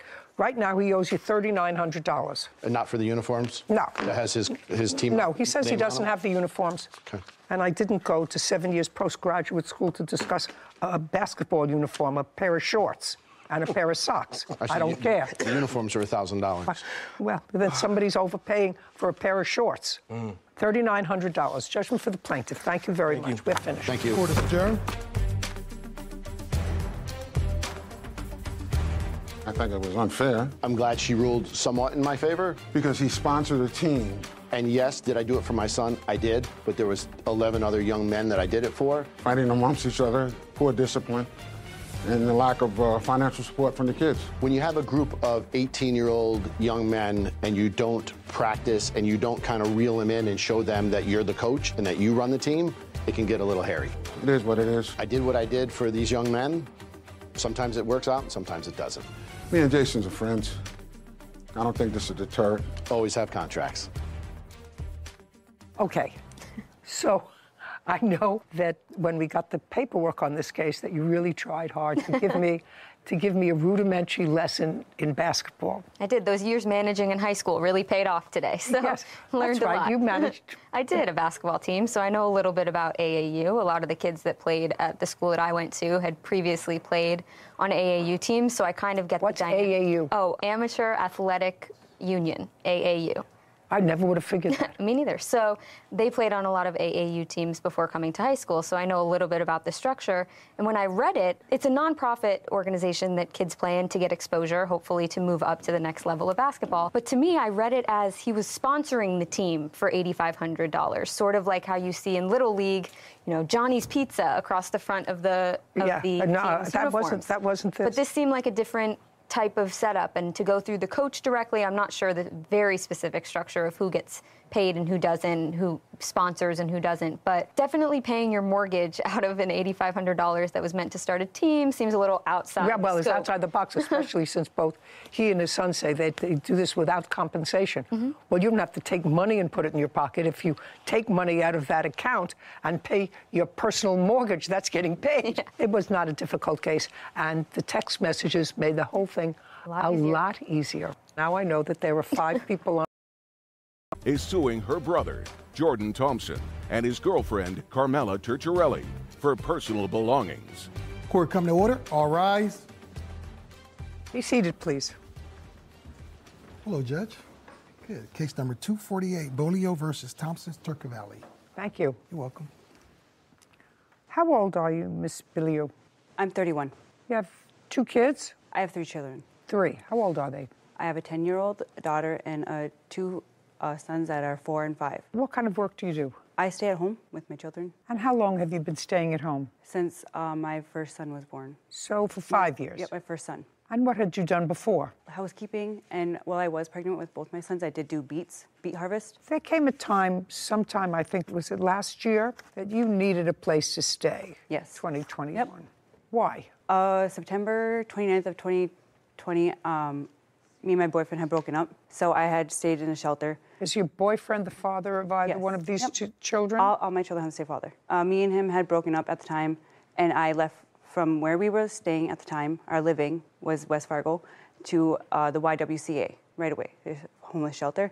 And I was there for like 6 months, and during that time I had met Carmela, and me and her became friends. And I had introduced her to my brother. And then I moved away for a little while in April, and I came back like the end of May. Where did you move to? I went to Texas. What's in Texas? A friend. Where did you meet him? Here in Fargo when I was 14 years old. So what brought you to Texas? That's where he was living, and he told me if I wanted to come live with him there, I could. You didn't have a job in Texas? He did. You? No, I did not. And from when to when were you living in Texas? I left April 15th, and I was there until like... Of 2021? Yeah. And then I moved back beginning of June, kind of. And then... Beginning of June of the same year? Yes. So you stayed there for 3 months? Yeah. And you moved with your children? Yep, all 3 of them. Yep is not an answer. Yes, all 3 of my children I moved. Okay, so you took them out of school in April? My daughter. Took her out of school in April? Yep, I did. Yep is not an answer. Yes. And we moved. You took her out of school in April to go to Texas, to live with a friend that lasted 2 months. The fact is you took your daughter out of school. I'm just trying to figure out who I'm dealing with. Yes, because I had nowhere to live. Well, there's a big place, but where do you live, in what state? Minnesota. In Minnesota? Yeah. Well, there's a big difference between Texas and Minnesota. And also, there's only 2 months between April, when school is still in session, and June, when it's over. Yes, I know this. Yeah, you know this. You're aware of this. Yes. Okay. I set this up because I really want to find out what I'm dealing with here. Now, I sort of know. In any event, you had no place to go. Your brother contacted you. You contacted him, and he invited you to come and live with him. Yes, he did. All right. That's what he did.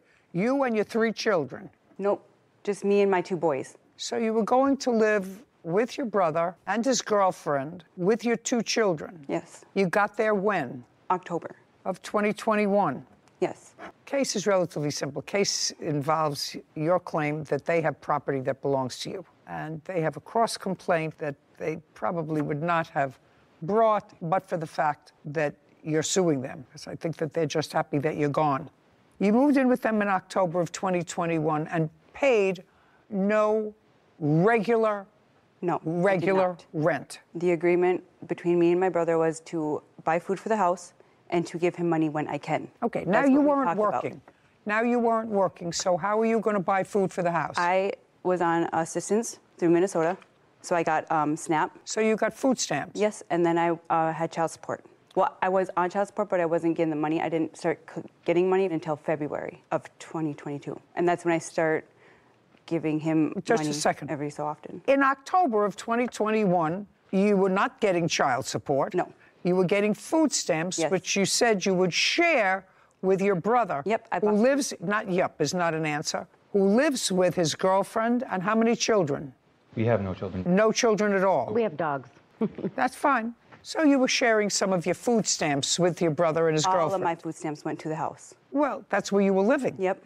Yes, it was. Yes, that's where you were living, with your 2 children? Yes. Okay. What kind of work do you do, sir? I'm currently unemployed. And what does your girlfriend do? She works for a cleaning service. Okay. Now, there came a time that you got a substantial amount of money from the government. What month and year was that? Just this past April. How much did you get from the government? It was taxes. What kind of taxes? You haven't worked in 5 years. It was the child tax credit, and I did work when I moved back from Texas. You told me you hadn't worked in 5 years. I want to know what you got money from the federal government for. That's what your brother says. And I was curious, that's why I asked you the questions about working. It is. So don't make it up. It slipped my mind. What? I'm sorry. So that doesn't slip your mind. I did housekeeping, laundry, in a hotel when I moved back from Texas with my mother. Month? You worked from June 2021 until, we'll find out. Until like mid-June because I did not have a babysitter for my children. So you worked for a couple of weeks? Yes. How much money did you get from the federal government in April of 2022? Like $11,000 from the government for child tax credit. So you got $11,000, not from working, not that it slipped your mind, because 2 weeks may slip your mind because that's what you worked, if you worked at all. $11,000, you got child care credits. How much did you get for each of your 3 children? I only filed for 2 of my children. How much did you get for the 2 boys? I believe $3,000 for each of them. That's $6,000. Where's the other 5? That came to me for the stimulus checks because I did not receive the last stimulus check. They said that my boys did not receive the refund that was coming to them for the stimulus too. So that was all. So your boys got. Let me understand. Let me understand why this country is in such a fiscal morass today. So you got $3,000 for child care credit for each of your children, and the other $5,000 came because you went to an accounting firm, and they said, well, you should have gotten stimulus money for your boys. Yes. and you missed that, so we're going to put in for it. So they sent you another 5, or they sent you... They sent it all together on one. Okay, all together on one. So that you had plenty of time to go and take care of. Yes. Right. Your judge actually have proof of how much she did get. Now, when you got this $11,000, that $11,000 was supposed to help get you through COVID. Yes. Paying your bills, paying for rent, buying clothes for your children. So you got this money in April of 2022, $11,400. Okay. And then you went on vacation. In what month and year did you go on vacation? April of 2022. So the minute you got the money, according to you, I start looking for a vehicle. You bought a car? I started looking for a vehicle. So you started to look for a car. Now, you've been without a car for a while, but you started looking for a car. Yep. And also in April, you asked your friend, your brother's girlfriend, if she would watch your 2 children. Me and her had a discussion before April. You didn't go until after you got the money. Yes. You knew you were getting the money before April because you were going to apply for it. Yes. Yes. But when I got the thing where it said I was getting the money back, it didn't say that much. $11,400. So you decided to go on vacation. Where did you go? I went to Colorado. Where in Colorado? Up in the Denver area. How did you get there? I was with a friend and they drove. Male or female friend? Male. So you went with a male friend to Colorado for how long? I was there for a week. What does this friend do for a living? I'm not really sure. You don't know whether this friend works or not? I met him last year, and I kept in contact with him throughout the whole year. And then we just got back in contact beginning of 2022. And you don't know what he does for a living? I'm not really sure what he was doing for work. You have no right to give away any of her property, whether you think somebody deserves it more than she deserves it. That doesn't require an answer. I'm telling you what the rule is.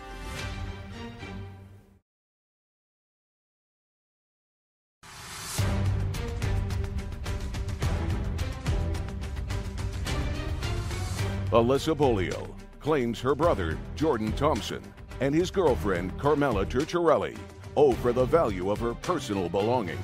Okay, so you went away for a week, and according to what I read, you made arrangements with your friend, your brother's girlfriend, to take care of your 2 children, and you agreed to pay her $400 for the week. Yes. And then you went away for the week in April. Did you come back after a week? Yes, I did. On what date did you return? The Saturday right before Easter. Date? April 19th, Your Honor.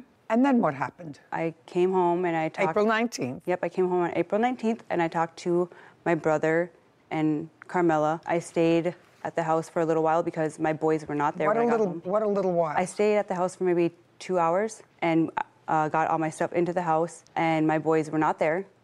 So I believe I went to my sister's house and to my mother's house, and I did not know where my boys were. Just a second. If your 2 boys weren't in the house... I had asked them where they were. You asked them where you were and they told you it was a secret? No, I asked them where my children were, and they said that they had went with their father. So you knew where they were? When I got home, I knew where they were. I didn't know that they had left previous to me arriving home. When you got home from being away with a new friend in Denver, and you said, where are my boys? Duh, where are my boys? They're with their dad. So you went to your sister and mother's house, and then what happened? And then the next morning, we left to the cities, and the next morning? On Easter Sunday. On Easter Sunday, who's we? Me and the friend. What friend? My friend that I went to Denver with. So you went where? Minneapolis. How far a ride is that? 4-hour drive. You intend to stay over there? No. We were going to go visit some of his friends and then come back. But next thing I remember was waking up in the hospital. And I contacted my brother when I did. You have the hospital records? No, I do not. I contacted them. You have, just a second, you have an admission record? No. Do you have a bill from them? No, because I don't get billed. Of course you get bills. When you leave the hospital, they say either you owe us this amount of money, that's what you get when you're discharged from the hospital. You may not be able to get hospital records, but it would certainly be interesting, madam, for me to know what. The next thing I knew after you were going with your friend to the cities to see some of his friends, you don't know anything until after you wake up in a hospital. Wouldn't you be concerned? As soon as I woke up, I contacted my brother. What date? I'm not sure. I don't remember exact dates. I mean, you have 3 children. What do you mean you don't know what date? I don't know the exact dates, but I did contact him as soon as I was able to, because I did not have my own phone. Don't you see how irresponsible this whole story is for a person who has 3 children? Yes. How totally irresponsible it is. And what is sad about it is you appear to be an intelligent person who just seems to go from one place to another based upon, well, I used to know him in Texas. I used to know him in Colorado. I used to know him here. I'll leave my 2 boys with Camilla. And we don't have no children, so we're taking care of her children. Well, she's out running around doing whatever. I didn't ask you anything. Okay. I can actually visualize the picture, and sadly, so can you. What date did she finally contact you after she disappeared again? So after a Thursday after Easter Sunday. The Thursday after Easter Sunday. So that's the 21st of April. Is the Thursday after Easter this year. It was actually Monday, the 25th. We got records. That's when I came home. I don't care. I just want to know when you showed up again. I contacted my brother, and I let him know what had happened.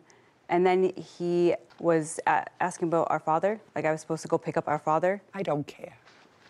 Let's get to the lawsuit. Now that I understand the characters that I'm dealing with, it is your claim that your brother and or his girlfriend took some of your property, didn't give you all your property that you should have had, because they finally said, we've had enough of you and your shenanigans. Goodbye. I did not start leaving the house until that April. I was in the house the whole time with my boys. I've asked them maybe to watch them overnight a couple times, but that's it. I don't care.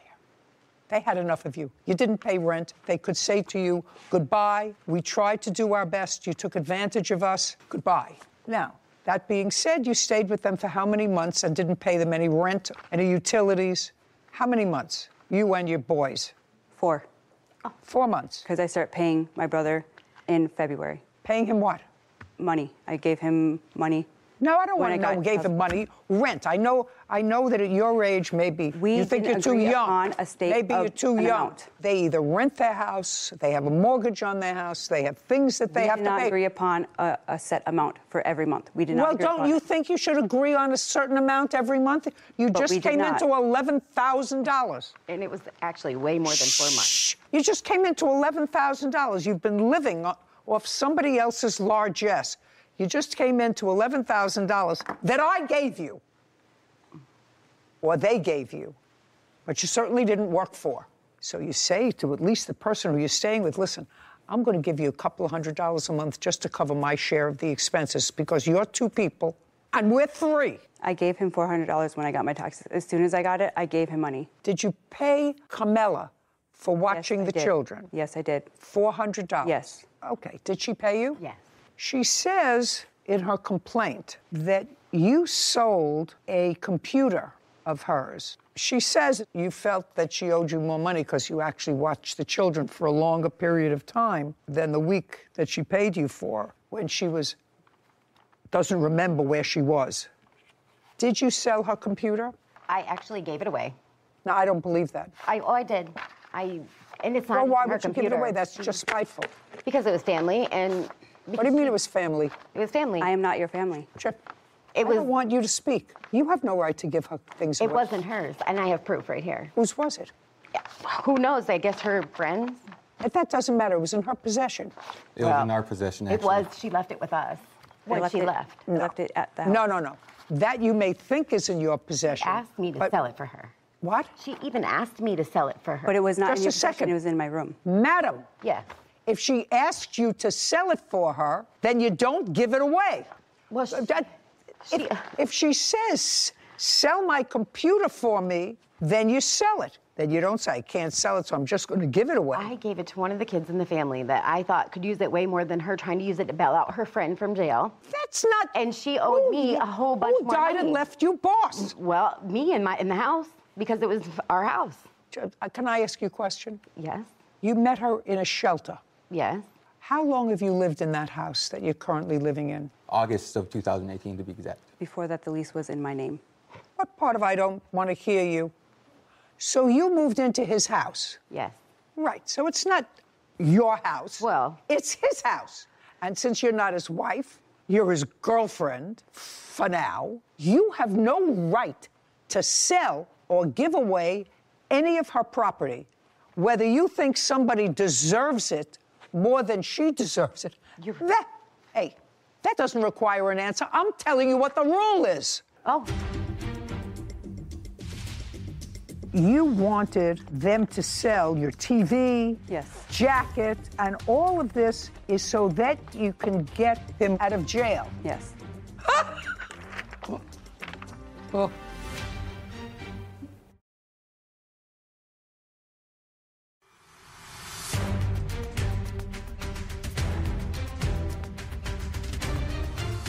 Alyssa Bolio has accused her brother, Jordan Thompson, and his girlfriend, Carmela Turchiarelli, of wrongfully selling her belongings.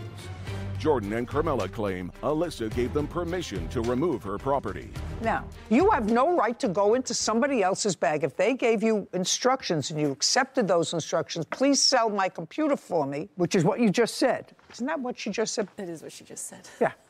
Yeah. Sell my computer for me, and you decided not to sell it, but just to give it to somebody else in the family who could better benefit from it. You got to pay for the computer. Period. She owed me money. Period. I have the evidence. Just a second. Okay. Just a second. That's a different story. Carmela, let me tell you something, sir. You look like a very nice guy. You look like a very nice guy. I would unload her as fast as I could. Oh. I'm just telling you. Wow. I'm just telling you. Because first she says, I gave it away. Let's understand what she says. First she said, I gave it away. Then she said, she told me to sell it, right? Yes. Then she said, I gave it to somebody who I thought could use it better than she was using it. Now, I'm going to ask you, Kevin, to go get the 2 pieces of paper that she wants me to review that she owed her money, and then I'm going to go back and explain to your lovely Carmela, listen to me, sir. I'm listening. Who I would think twice about. Well, I don't see anything about a computer here. I see that you wanted them to sell your TV, jacket, and all of this is so that you can get him out of jail. Yes. Oh. I didn't see anything about the computer. I see the TV, I see a jacket. Here, it's right here. Just a second. It's not in the ones you gave me, but I'm glad you gave that to me because I have some indication that she did, in fact, ask you to start selling stuff because this is the same person that you went to the cities with. Yes, and... yes, when you forgot where you were and woke up in a hospital. Yes.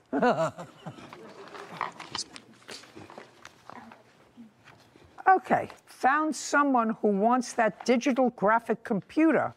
So can you put it in the living room or by my door? So you were going to sell your digital computer. Yes. Was it his computer? It was, but he had given it to me.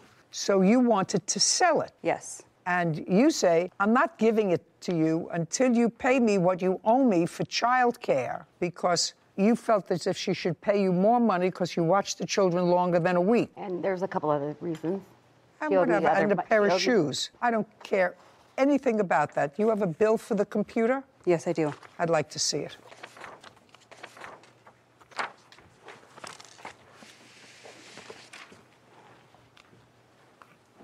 No, I don't like this because the date was changed. The date the order was placed was to April 18th, 2022. So this is not a legitimate, it may be a legitimate price, but it says order placed on April 18th, 2022. You want to take a look at that? Because that's phony. Somebody changed that. No, somebody changed it. Okay. Do you understand? Yes. When did you get it? I got it in April. I don't believe this. Take a look. When did he go to jail? The 25th of April. What? Of April. And you left on vacation with him when? A week before Easter, so I'm not really sure. A week before Easter, Sarah. What's the date? The week before Easter, the previous Sunday would be the 10th, April 10th. April 10th. And you were away for a week? Yes. And then you don't remember where you were? No, that was the second week. That was the second week? Yes. I was in Colorado for the full week, and I came back the day before Easter, and then I left on Easter Day, and then And when did you get this computer? You see, that's what I'm asking you. Could you possibly have gotten this computer if the bill... This is dated the 18th. Of April. Which I believe they said was the day she came back. When could you have possibly gotten it from him? I ordered it for him. I paid for it, and then he gave it to me. Listen, I suggest you both get your acts together. You get nothing from your brother. Just consider yourself very, very lucky that he took care of you and that he let you come into his house. I would suggest you not do it again, and maybe she'll get smart. She has 3 children. She'd like to raise them together. She should get a job. Find a way of making a living. Figure it out, because you made 3 children. They have a right to a certain amount of stability. And they all are stable. That's not stability. That is Get stability. it together. Oh, well, sometimes you can't get through to people. They're that kind of thick, and that's why we are where we are in this country. Do you understand? Yes, Think sir. twice. I know you tried to be a good brother. Yep. Think twice about doing it again. By the way, does your mother work? Yes. And it mentioned something about a father. What kind of work did your father do? I don't really remember. He was a logger. Both your parents work. Yep. Good. Evidently, it didn't rub off. Thank you very much. Your case is dismissed, as is your counterclaim. This court is adjourned. I'm okay with it. She was a friend, and I love her children. And really, it wasn't about her. It was about them kids. He won't talk to me because of her. You need a job. You need to Change. Something needs to change with her. I don't really care. Hopefully she does figure it out. The kids deserve it. He deserves it. He's a good brother. You know, that case takes me back to my family court days. Mm-hmm. And I only have one observation other than the fact that I'm what should be society's frustration with this, which is once you have children, you have the responsibility, your sole responsibility is to make sure that your children are taken care of. You have to say, listen, my social life takes a backseat. Everything else takes a backseat. But I have 3 little kids, and they are my priority. So I have to do whatever I can to put my life in order. And she clearly has her priorities all messed up. I agree. I think I can understand and empathize with those women who are parents who can't provide a stable environment for their children and temporarily leave them with a mother, a father, a family member, while they can provide for a stable environment, go get a job, go try and find constant housing. But it blows my mind. I can't empathize with leaving your children with family to take care of and then not doing anything to put yourself in a position to care for them. In a better place. Yeah. You're right. I don't have to worry.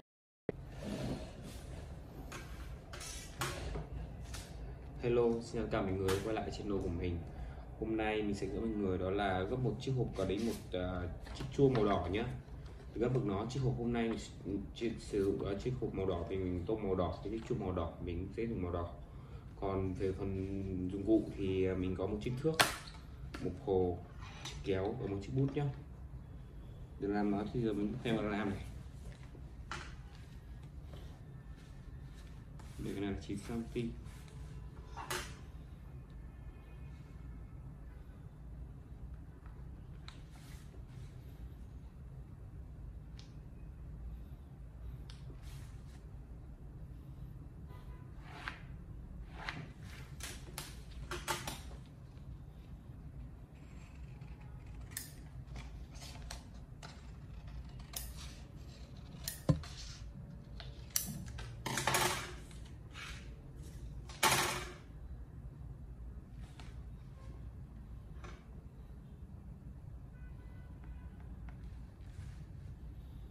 Này.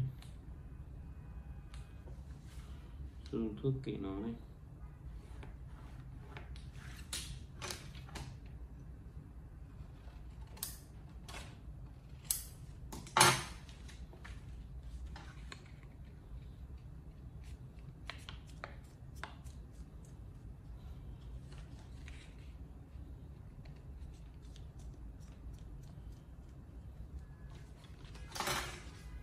Sử dụng thuốc kể nó.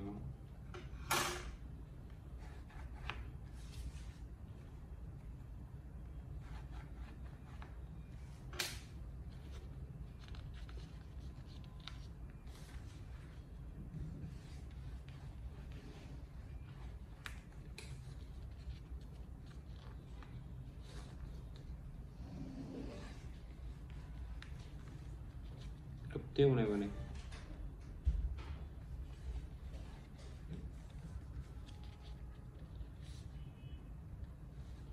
Mở ra gấp tiếp này nữa. Sau dùng thuốc kể nó này.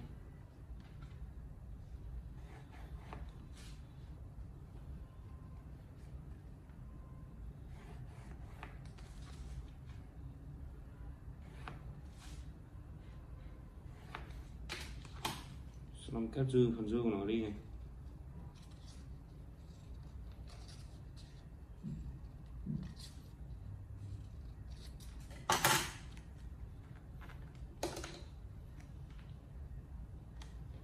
Dùng màu quét nó này.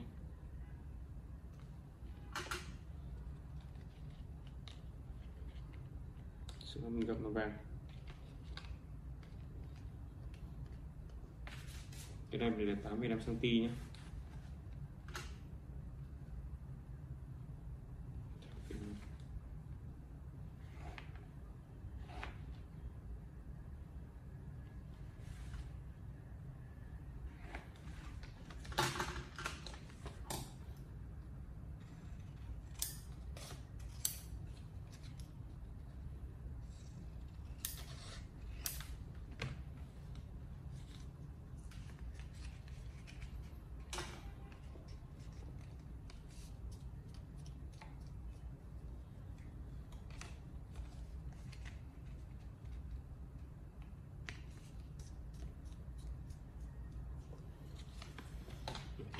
Mở ra này, thuốc kể nó này.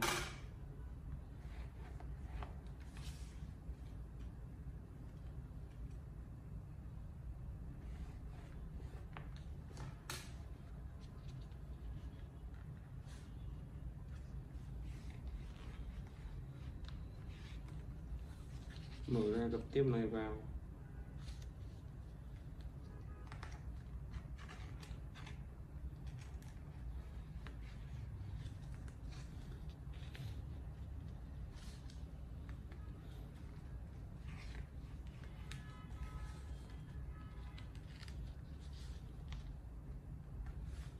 Tiêu này nữa này. Dùng thuốc kể nó.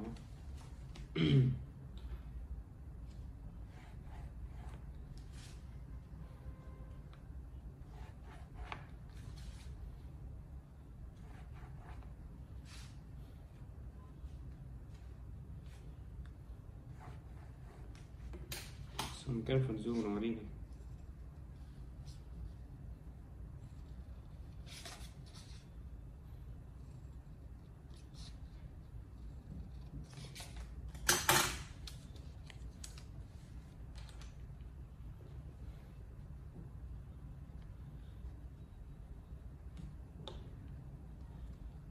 Xong gập tiêu này vào.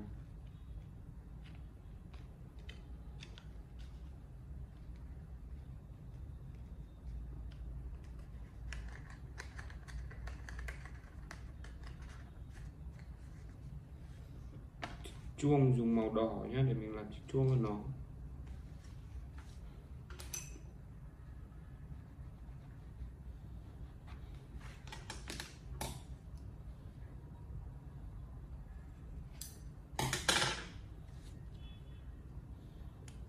Đồ này này.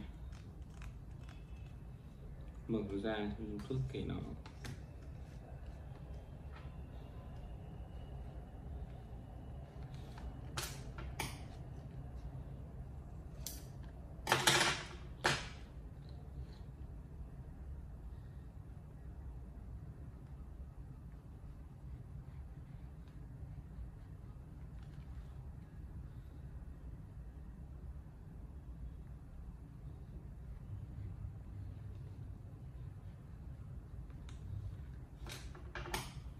Xong kết phần du nó đi này.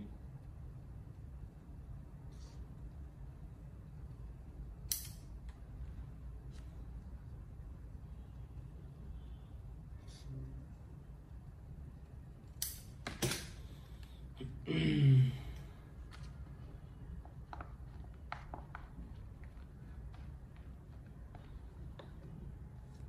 vào đây này.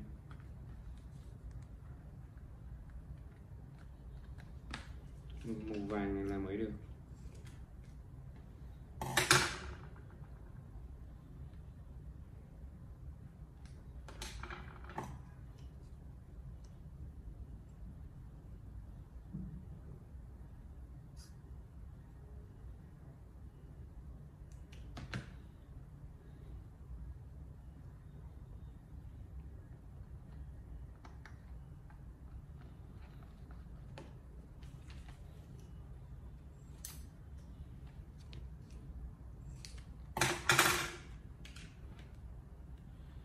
Kèm cái chuông bé trong nữa.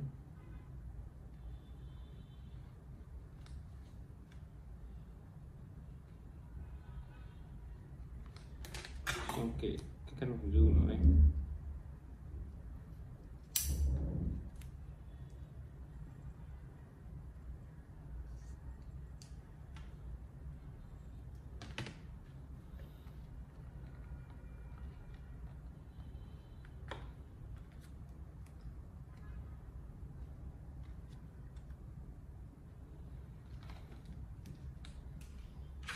Hai cái này là mấy đấy?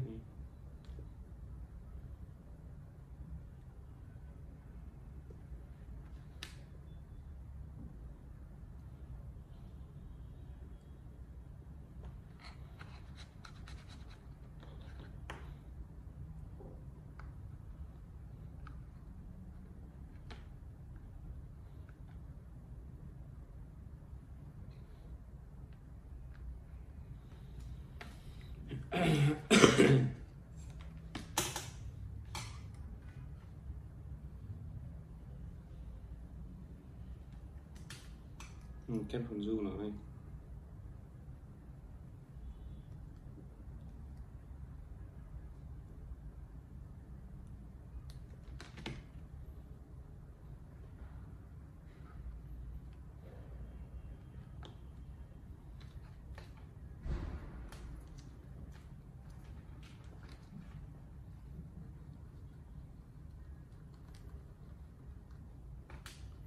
Như vậy mình hoàn thành xong chiếc chuông đỏ rồi. Nếu các bạn thấy hay cho một like, một share, đăng ký kênh nhé. Hẹn gặp lại các bạn chương trình lần sau. Chào và hẹn gặp lại.